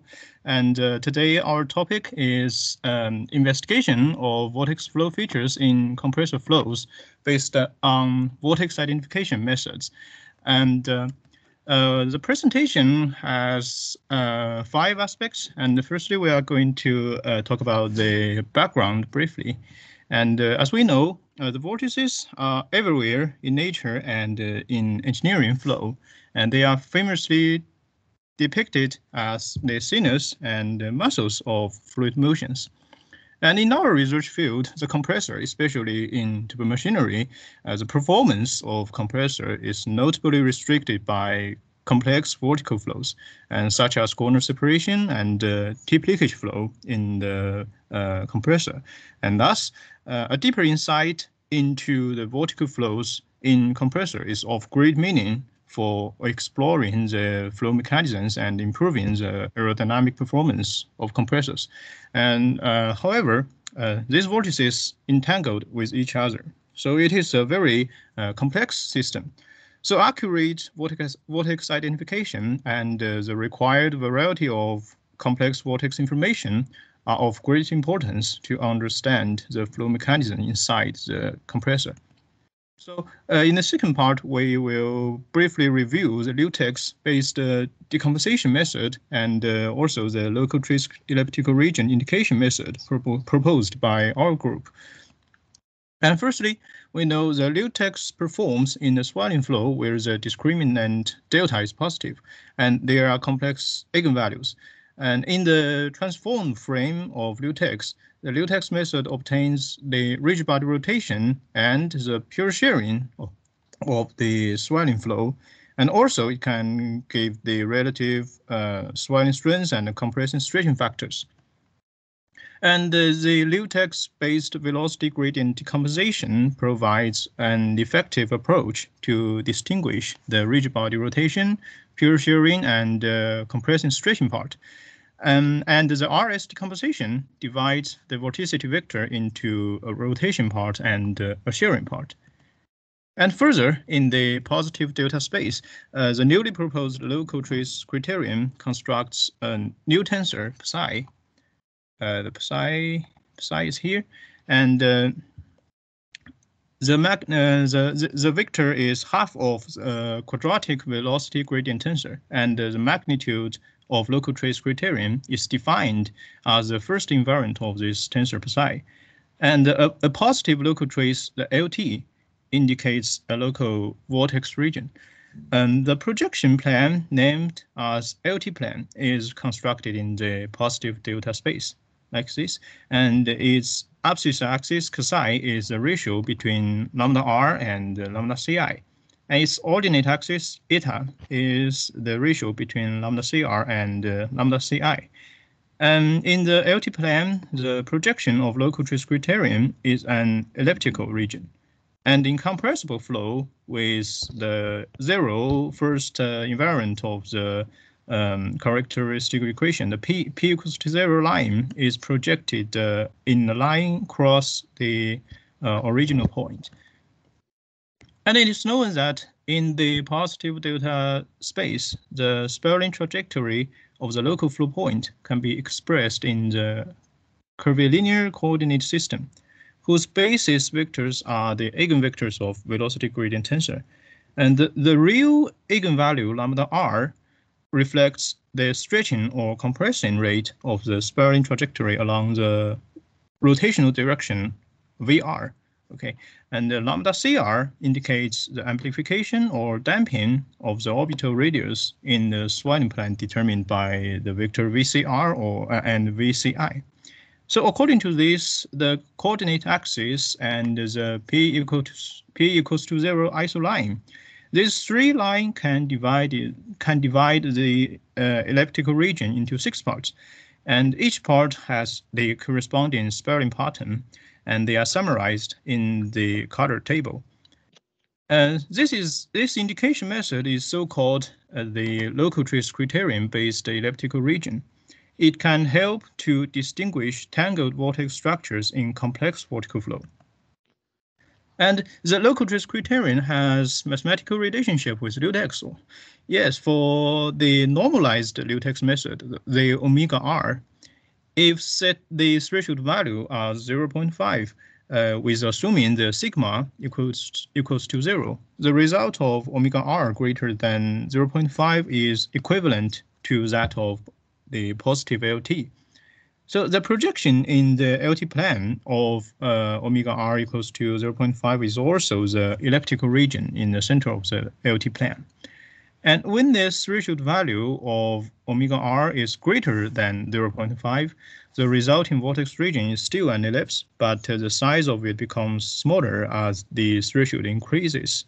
The shearing component S1 and a non-zero sigma also makes the ellipse smaller.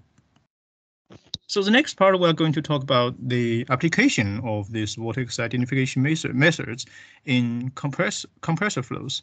And the first one, we're going to talk about the corner separation flow in a highly loaded compressor cascade. So the flow field is this flow field we test here is simulated by the delayed detached eddy simulation, and based on the SA model. The total grid number is about 9 million for half span computational domain. The DDS flow fields, you can see, provides a similar distribution of total pressure loss at the measurement plane as the experimental result. So the structure of the three-dimensional corner separation flow consists of multiple vortices. The conventional topologies of corner separation have been summarized in some previous studies like this, and like this map. Those vortex structures can be distinguished by their actual directions of rotation. So the most important vortex structures are the passage vortex in actually counterclockwise direction. And another important vortex structure is the concentrated shading vortex in the opposite direction. And as shown in the DDS flow field, the actual component of rigid body rotation vector successfully identifies the vortex topologies and their rotating directions. And as in the averaged results in the left figure, and vortices rotating in different directions can be clearly distinguished at a different span height region, just like the given conventional topologies. But while in transient results, you can see fine-scale vortices can be resolved, but most of them are highly obfuscated. Although the regional distribution of vortices in average results cannot be recognized in transient results, it is an embodiment of the flow tendency in the complex unsteadiness. So it is warranted to look into the contribution of unsteady behaviors to the flow tendency shown by the averaged flow structures. So to extract the unsteady behavior of vortices in the passage, the Liutex and LTER indicator are sampled in two typical spanwise lines. And the first one is the line at about 60% chord length in the passage, where the corner separation is just generating from the end wall and forms the passage vortex.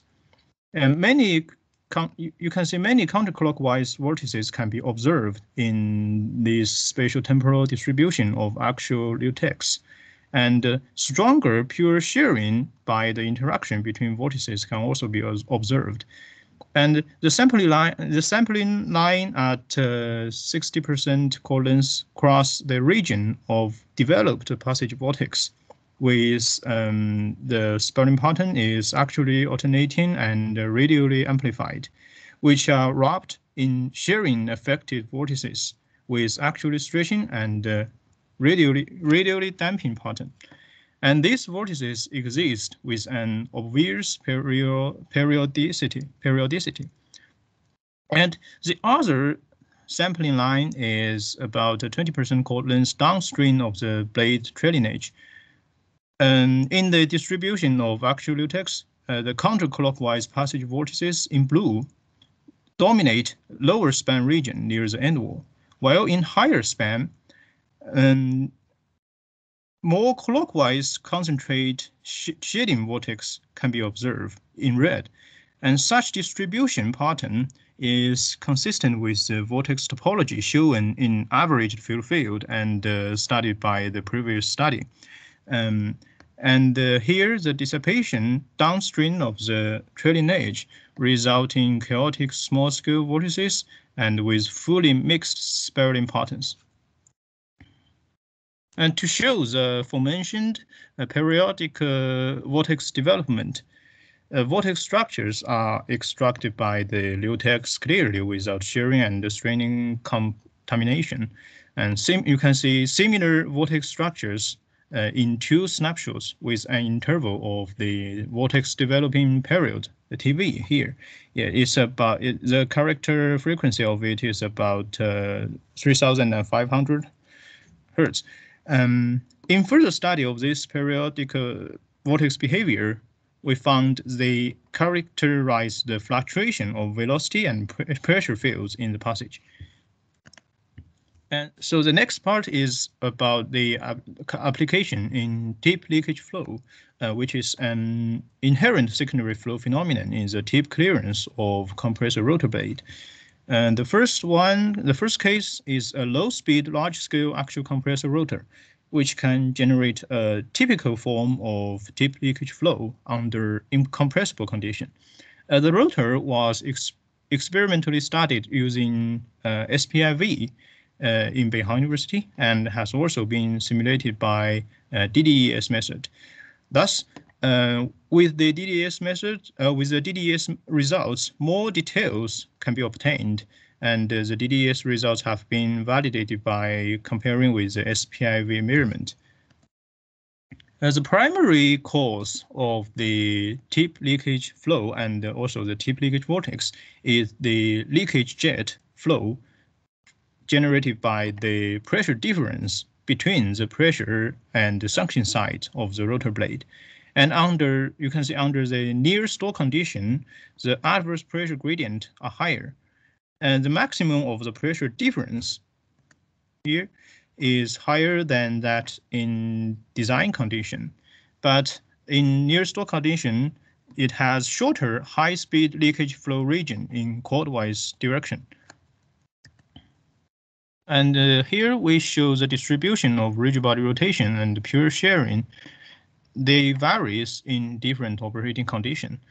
And figures in the left show that the streamwise rigid rotation in the cross sections, this stronger jet flow generates stronger concentrated tip leakage vortex under near stall condition, but it breaks down earlier in the passage flow in the flow passage, and the chaotic broken vortices affect wider areas downstream.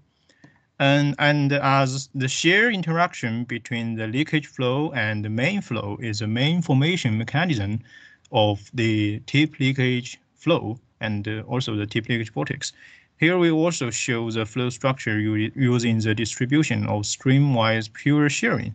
And a similar evolution process of shearing flow structure can be found before the tip leakage vortex breakdown. And in the near stall condition, the chaotic vortices affecting wider regions downstream because it breaks down earlier. But the evolution process develops and ends earlier under the near stall condition in compared with the design condition. And the next feature in the evolution of tip leakage vortex is about the spiraling pattern and also the spiraling compactness. And as mentioned before, the tip leakage flow generates intense and concentrated tip leakage vortex just after the blade leading edge.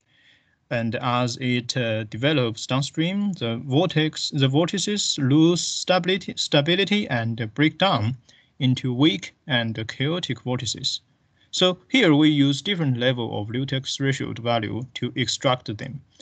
And because this flow is a low speed and incompressible condition, the isosurfaces are colored just to use the value of psi, which is the abscissa coordinate of the LT plane, and it can indicate the two spiraling patterns.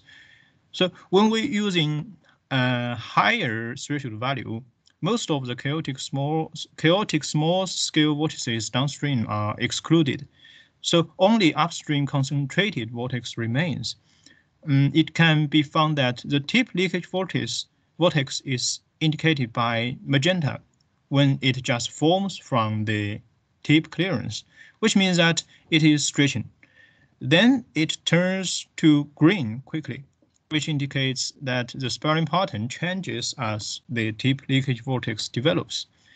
And so when we use lower threshold value of Liutex, it shows more broken chaotic vortices downstream. The chaotic broken vortices are mainly magenta, which means they spiral in positive psi, or we say it spiral in stretching pattern. And likewise, each change of spiraling pattern happens earlier in the clockwise direction under the near stall condition.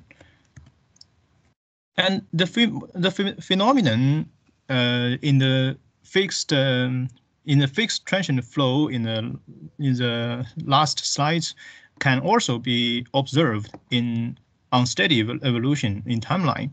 And the spiraling pattern along the average vortex core trajectory, this is the vortex core trajectory in average results, and they are extracted to show in both conditions.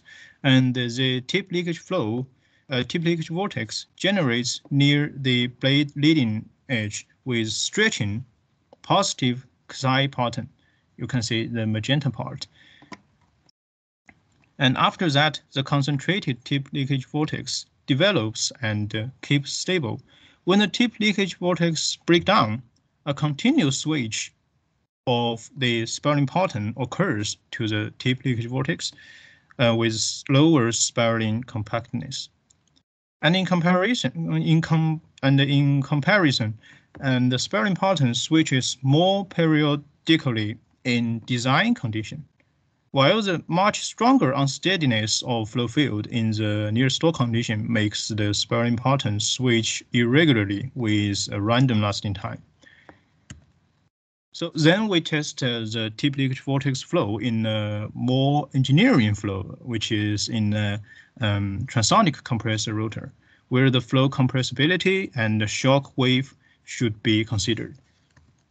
And the transonic rotor we test here is a rotor 37 from NASA, and it works under a compressible condition, and the influence of shockwave interaction bring complexity to the tip leakage flow. The flow fields are simulated by gas method, and the total number of the structured grid is over 90 million. And here we give a brief introduction of the gas method.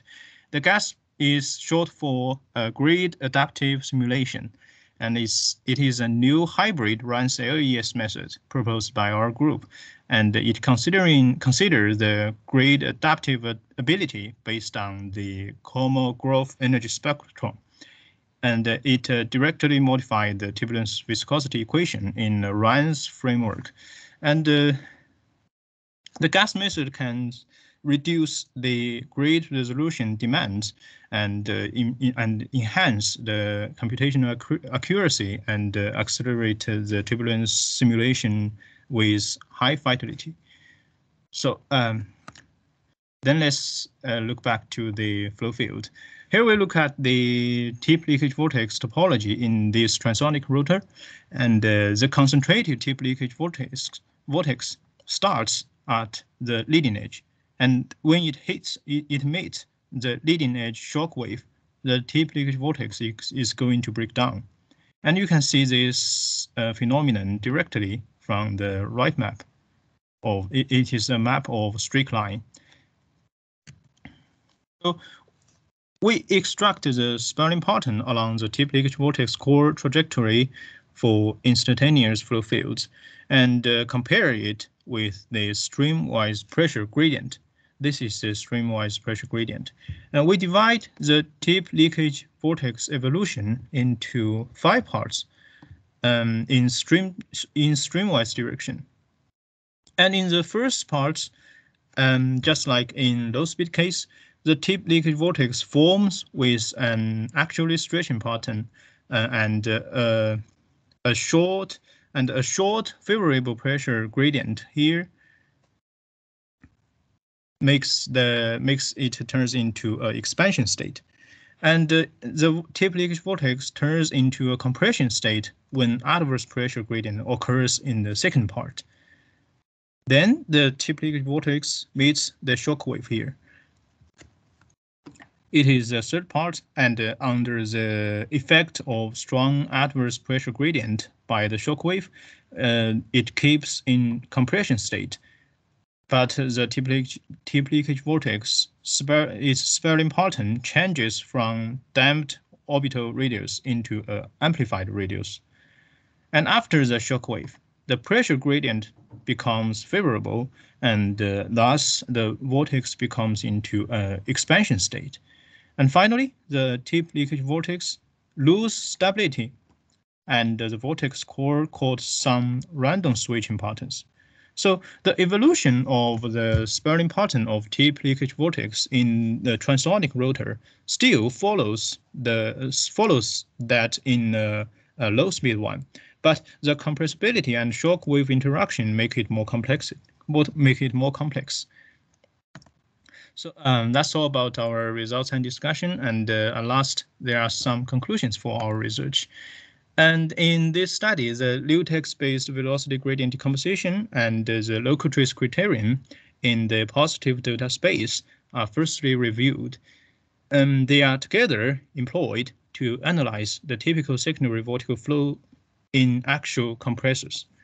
And about the application, in corner separation flow, the component of Liutex vector and also the LTER indication can successfully identify the conventional topology and the corresponding spiraling patterns of corner separating vortices in averaged field, and especially find the regional distribution of vortices in transient flow fields, and it is the unsteady condition, and as well as the periodic behavior related to the vortex developing. And in the application in tip leakage flow, The evolution of tip leakage vortex can be characterized by different rotating strengths, spiraling pattern, and also the spiraling compactness. And in low speed or simplified incompressible state, the important change of spiraling pattern happens when the tip leakage vortex break down. And while in transonic or a highly compressible state, the switch of spiraling pattern becomes more complex, mainly because the pressure gradient, and it has interaction with the shock wave in the passage. Okay, that's all about my presentation, and thank you for your listening. Do you have any question? Yes.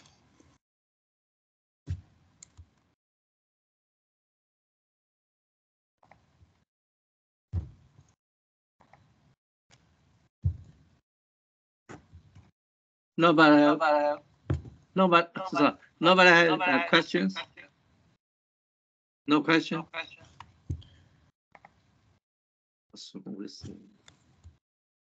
Well,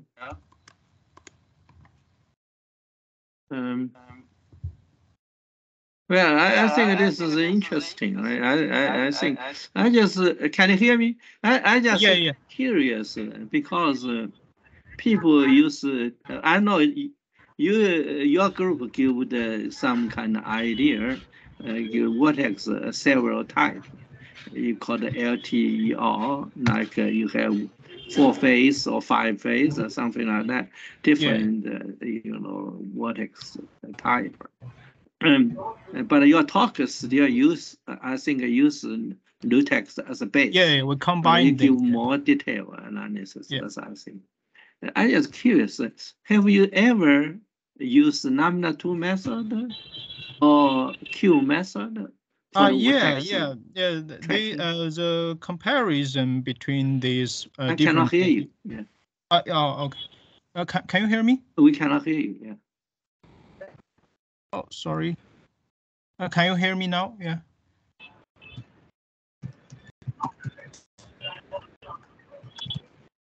Can you hear me? Oh, Professor, she says he can hear me. Yeah. Professor Liu, can you hear me? I can't hear you now. Okay. I can't hear you. Yeah. Yeah, I just answer your question, and the comparison between different vortex identification is topic we studied about 1 or 2 years ago, and we've present our work about the comparison between different vortex identification methods 2 years ago, and actually we use lambda 2 and for example Q, lambda 2, lambda CI, and some other typical methods. And I gave this.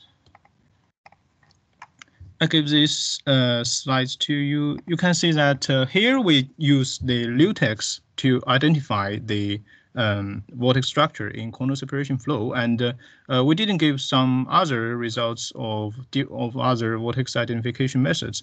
And if we use lambda 2 or lambda CI or Q, they are seriously contaminated by the shearing effect and or compression stretching effect, especially in the suction side of the blade, where the shearing is very strong. So we cannot get a clear vortex structure by lambda 2 or Q or lambda CI method. So that's why we use Liutex or the components of Liutex to identify the vortex structure. Right, that sounds good. Yeah, I just want to know that, because we know lambda 2 mainly has several assumptions. Assumption, incompressible flow. So you have shock. I don't think you can use lambda 2. Yeah, Q as well, incompressible flow. Yeah, and they also share contaminated. You said on the surface, strong share. They give very strong Q or very strong lambda 2, but really it's no rotation. And I think also lambda 2 assume is inviscid flow. So in the share is not very strong. Lambda 2 also give a good structure, but when near the wall, I don't think it can give the good structure, correct structure. So that's why we should use Liutex. Otherwise, they don't know why I need that, because roughly for the strong vortex, the topology about similar, I think, for the strong. When you talk about you have strong shear, and you talk about the strong vortices and weak vortices, you find a problem. Yes, so they cannot get the difference, distinguish the rotation and the shear. So they cannot. They give both big. So that's the problem. Yeah. As I say, this is just for education purpose. Because even my group, they still have questions. So why we use Liutex? Why? Because lambda 2, lambda CI were very similar. What a structure? Yeah, that's true. But it's conditional. Yeah, in some condition it's yes. In some condition it's no. So, I appreciate your explanation. You because you test more real cases than we do. We don't have tools. We don't have data to test these methods. So really, because I really one of our group they test different methods. Then really for the inviscid flow or for potential flow, there's no difference. There's really no difference. When you get strong shear, then you cause trouble. So on the surface, you will find a big area is the strong vortex. They think it's strong. There's no vortex.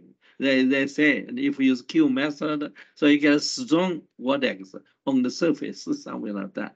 That's cause the problem. But our group, is the mathematical department, so they may don't fully understand this. So that's I said. If we look at this picture, you can see that it's more clear and clean. If you Q is not clean.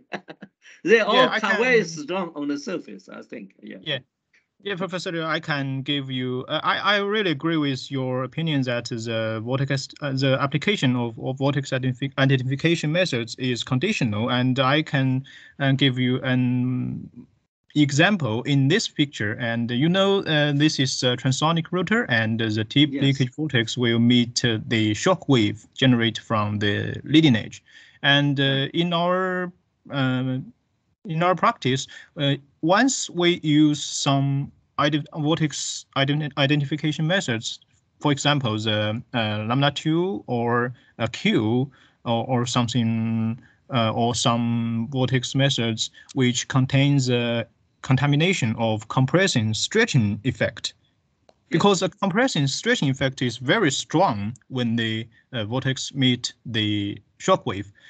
If we, for example, that's high speed flow. If, for example, if we use lambda 2 or Q, if we use the isosurface to capture the structure, the vortex structure, the vortex will be cut off near the shock wave. So it seems not real, but Liutex can bring continuous vortex structure just like this. Maybe it will be cut off here. I really want to know your results, compare different methods. Well, it's hard to persuade, but you will find it. You will find it. What you can find it. You will find it in the China. A lot of people use Liutex, but if we look at in the American United States, really very few people use the Liutex. Well, the reason is I think they never. I don't think they ever do the detailed analysis for some kind of strong shear case. I don't think they did. They just say topology about similar. It's not very meaningful, and you have higher CPU cost because you need to calculate eigenvalue, eigenvector. So they have some reasons. Yeah, I really appreciate to explain. Even most people left already. Still, I know you are working with Dr. Liu, right? Dr. O. Yeah. I'm his with Dr. PhD Lu. student. You are the assistant professor or? No, I'm just a PhD student. Yeah, PhD student. Oh, no. Yes, you did a very good work. I thought. Thank you very much. Yeah, I think very good because you are working in the first. That's I said in the first line. I say so. Yeah. That say you have more experiences and in the computation. I appreciate it. I'm very interested in this. I hope you can send me some comparisons to me if it's possible, so I can use it because we don't do much computation really. It's just math department. You understand? We only develop some kind of methods, theory or something like that. We really didn't do comparison for this complex flow. We didn't do that really. We don't have condition to do that, so we don't know much about that really. So even my group, as I said, even my group. So this for education purpose. You really provide me some tools to persuade people. So I think that's particular important because you know that what's the difference between the Liutex and the Q and the lambda 2. So you know that. Yeah, you did a test that, you tried that. But most people don't know that. Yeah, especially in the Western world, I think. The Western world, I've been as my feeling in England or European, they still think vorticity is vortex. Most people still believe that. I think, most people believe that, and some people believe they should use lambda 2, Q.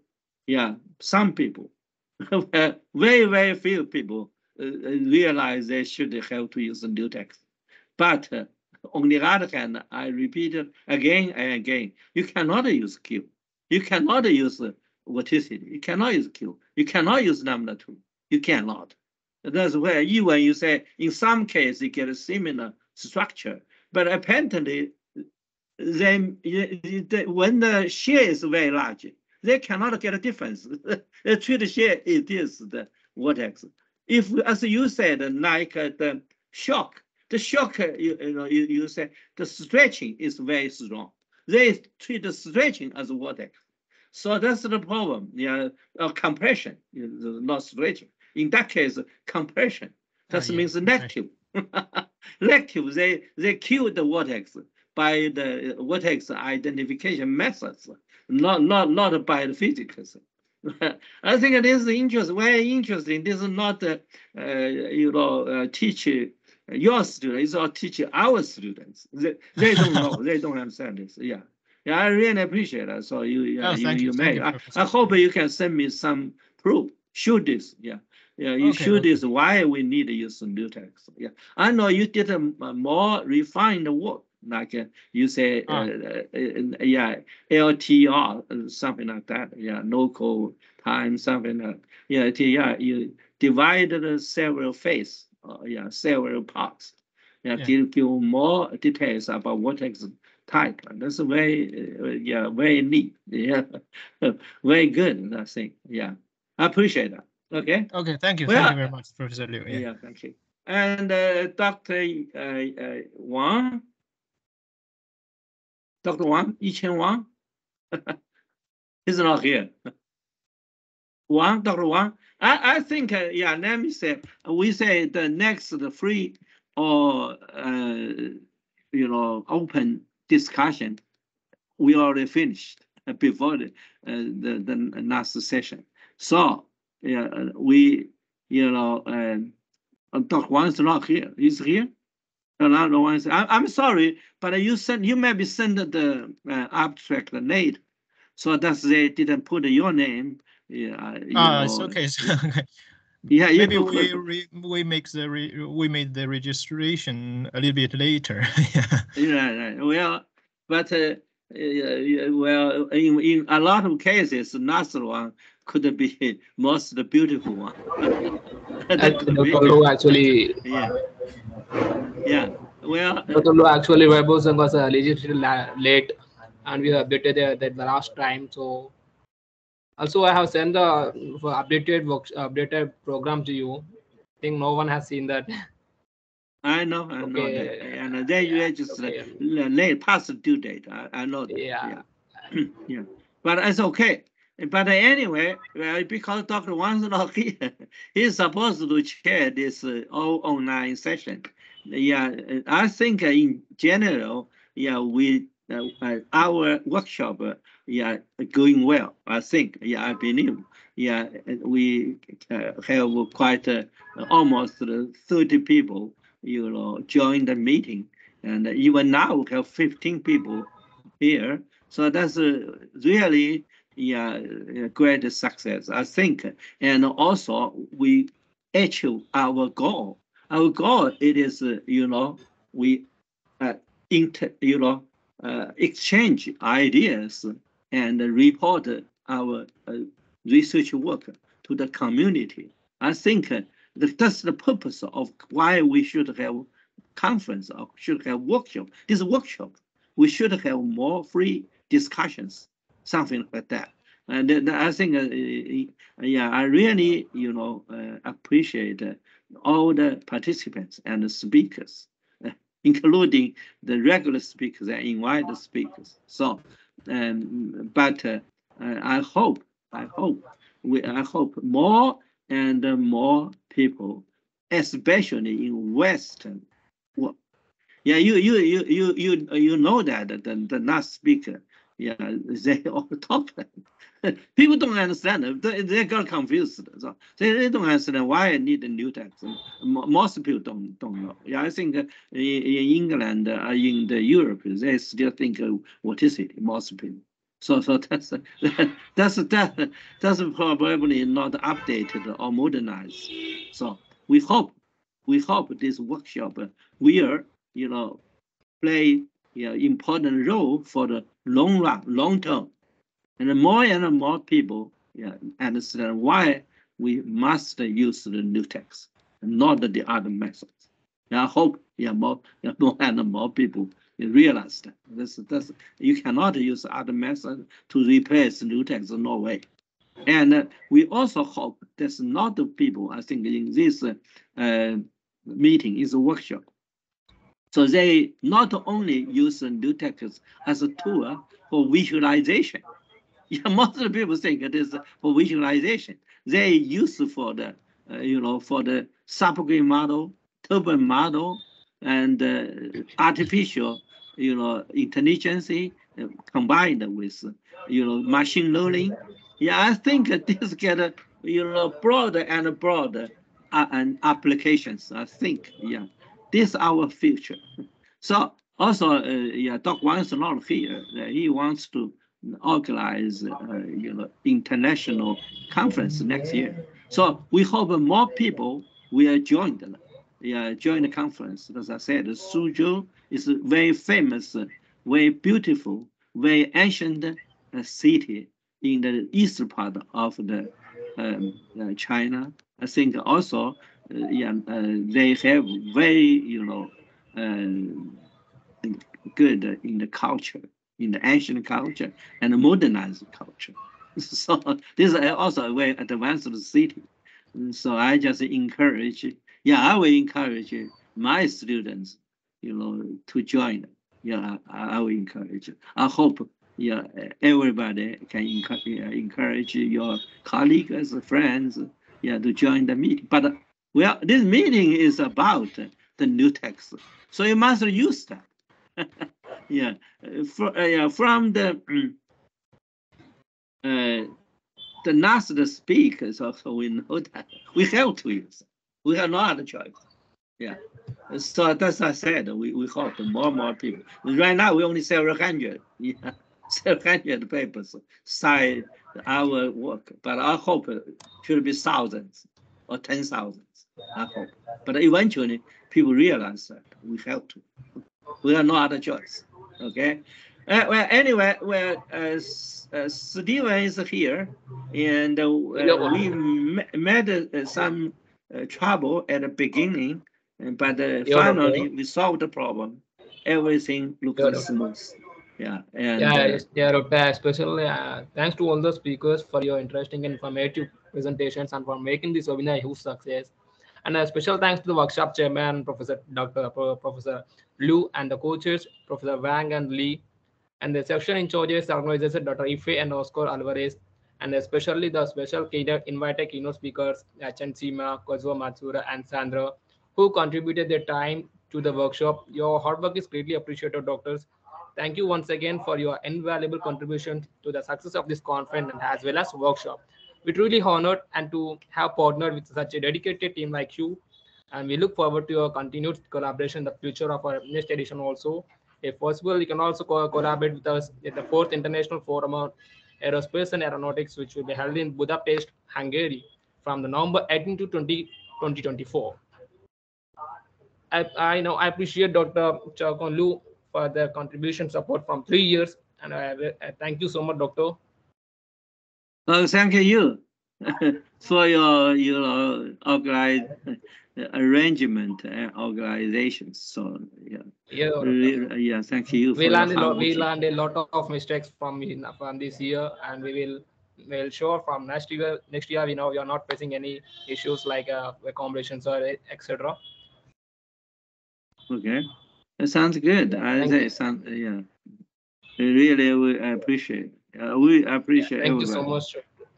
Yeah, okay. Thank you so much, Doctor. And anybody else? Yeah, if nobody, but I originally thought that Dr. Wang's here. Apparently, he's not here. So this is I know not good time for the India, not good time for the U.S. as well. Now it is, I think, it is. Whatever the time. Yeah, 1 a.m. in the Central Time, but in the Pacific time, it is like 12 almost. Yeah, 11:30. So this is not a good time, but we want to consider both east and west part of the world, not the country. We consider we select this time.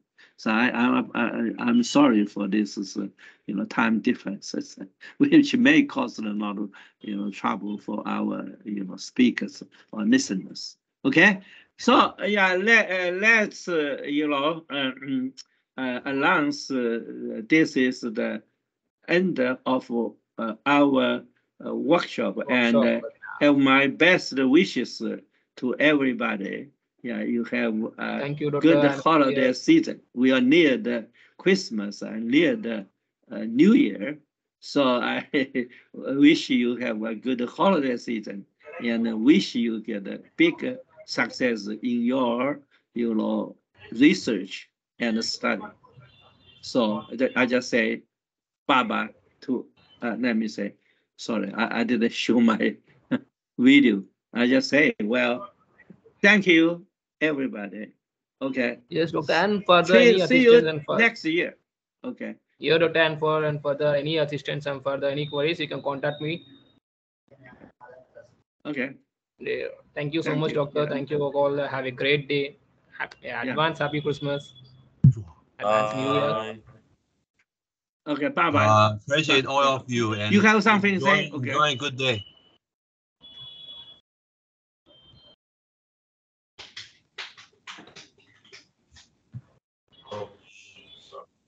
So we just say, yeah, bye-bye. Yeah. Ethan Goy is still here, actually. Still here. Chen Xima said, my group is still here. Look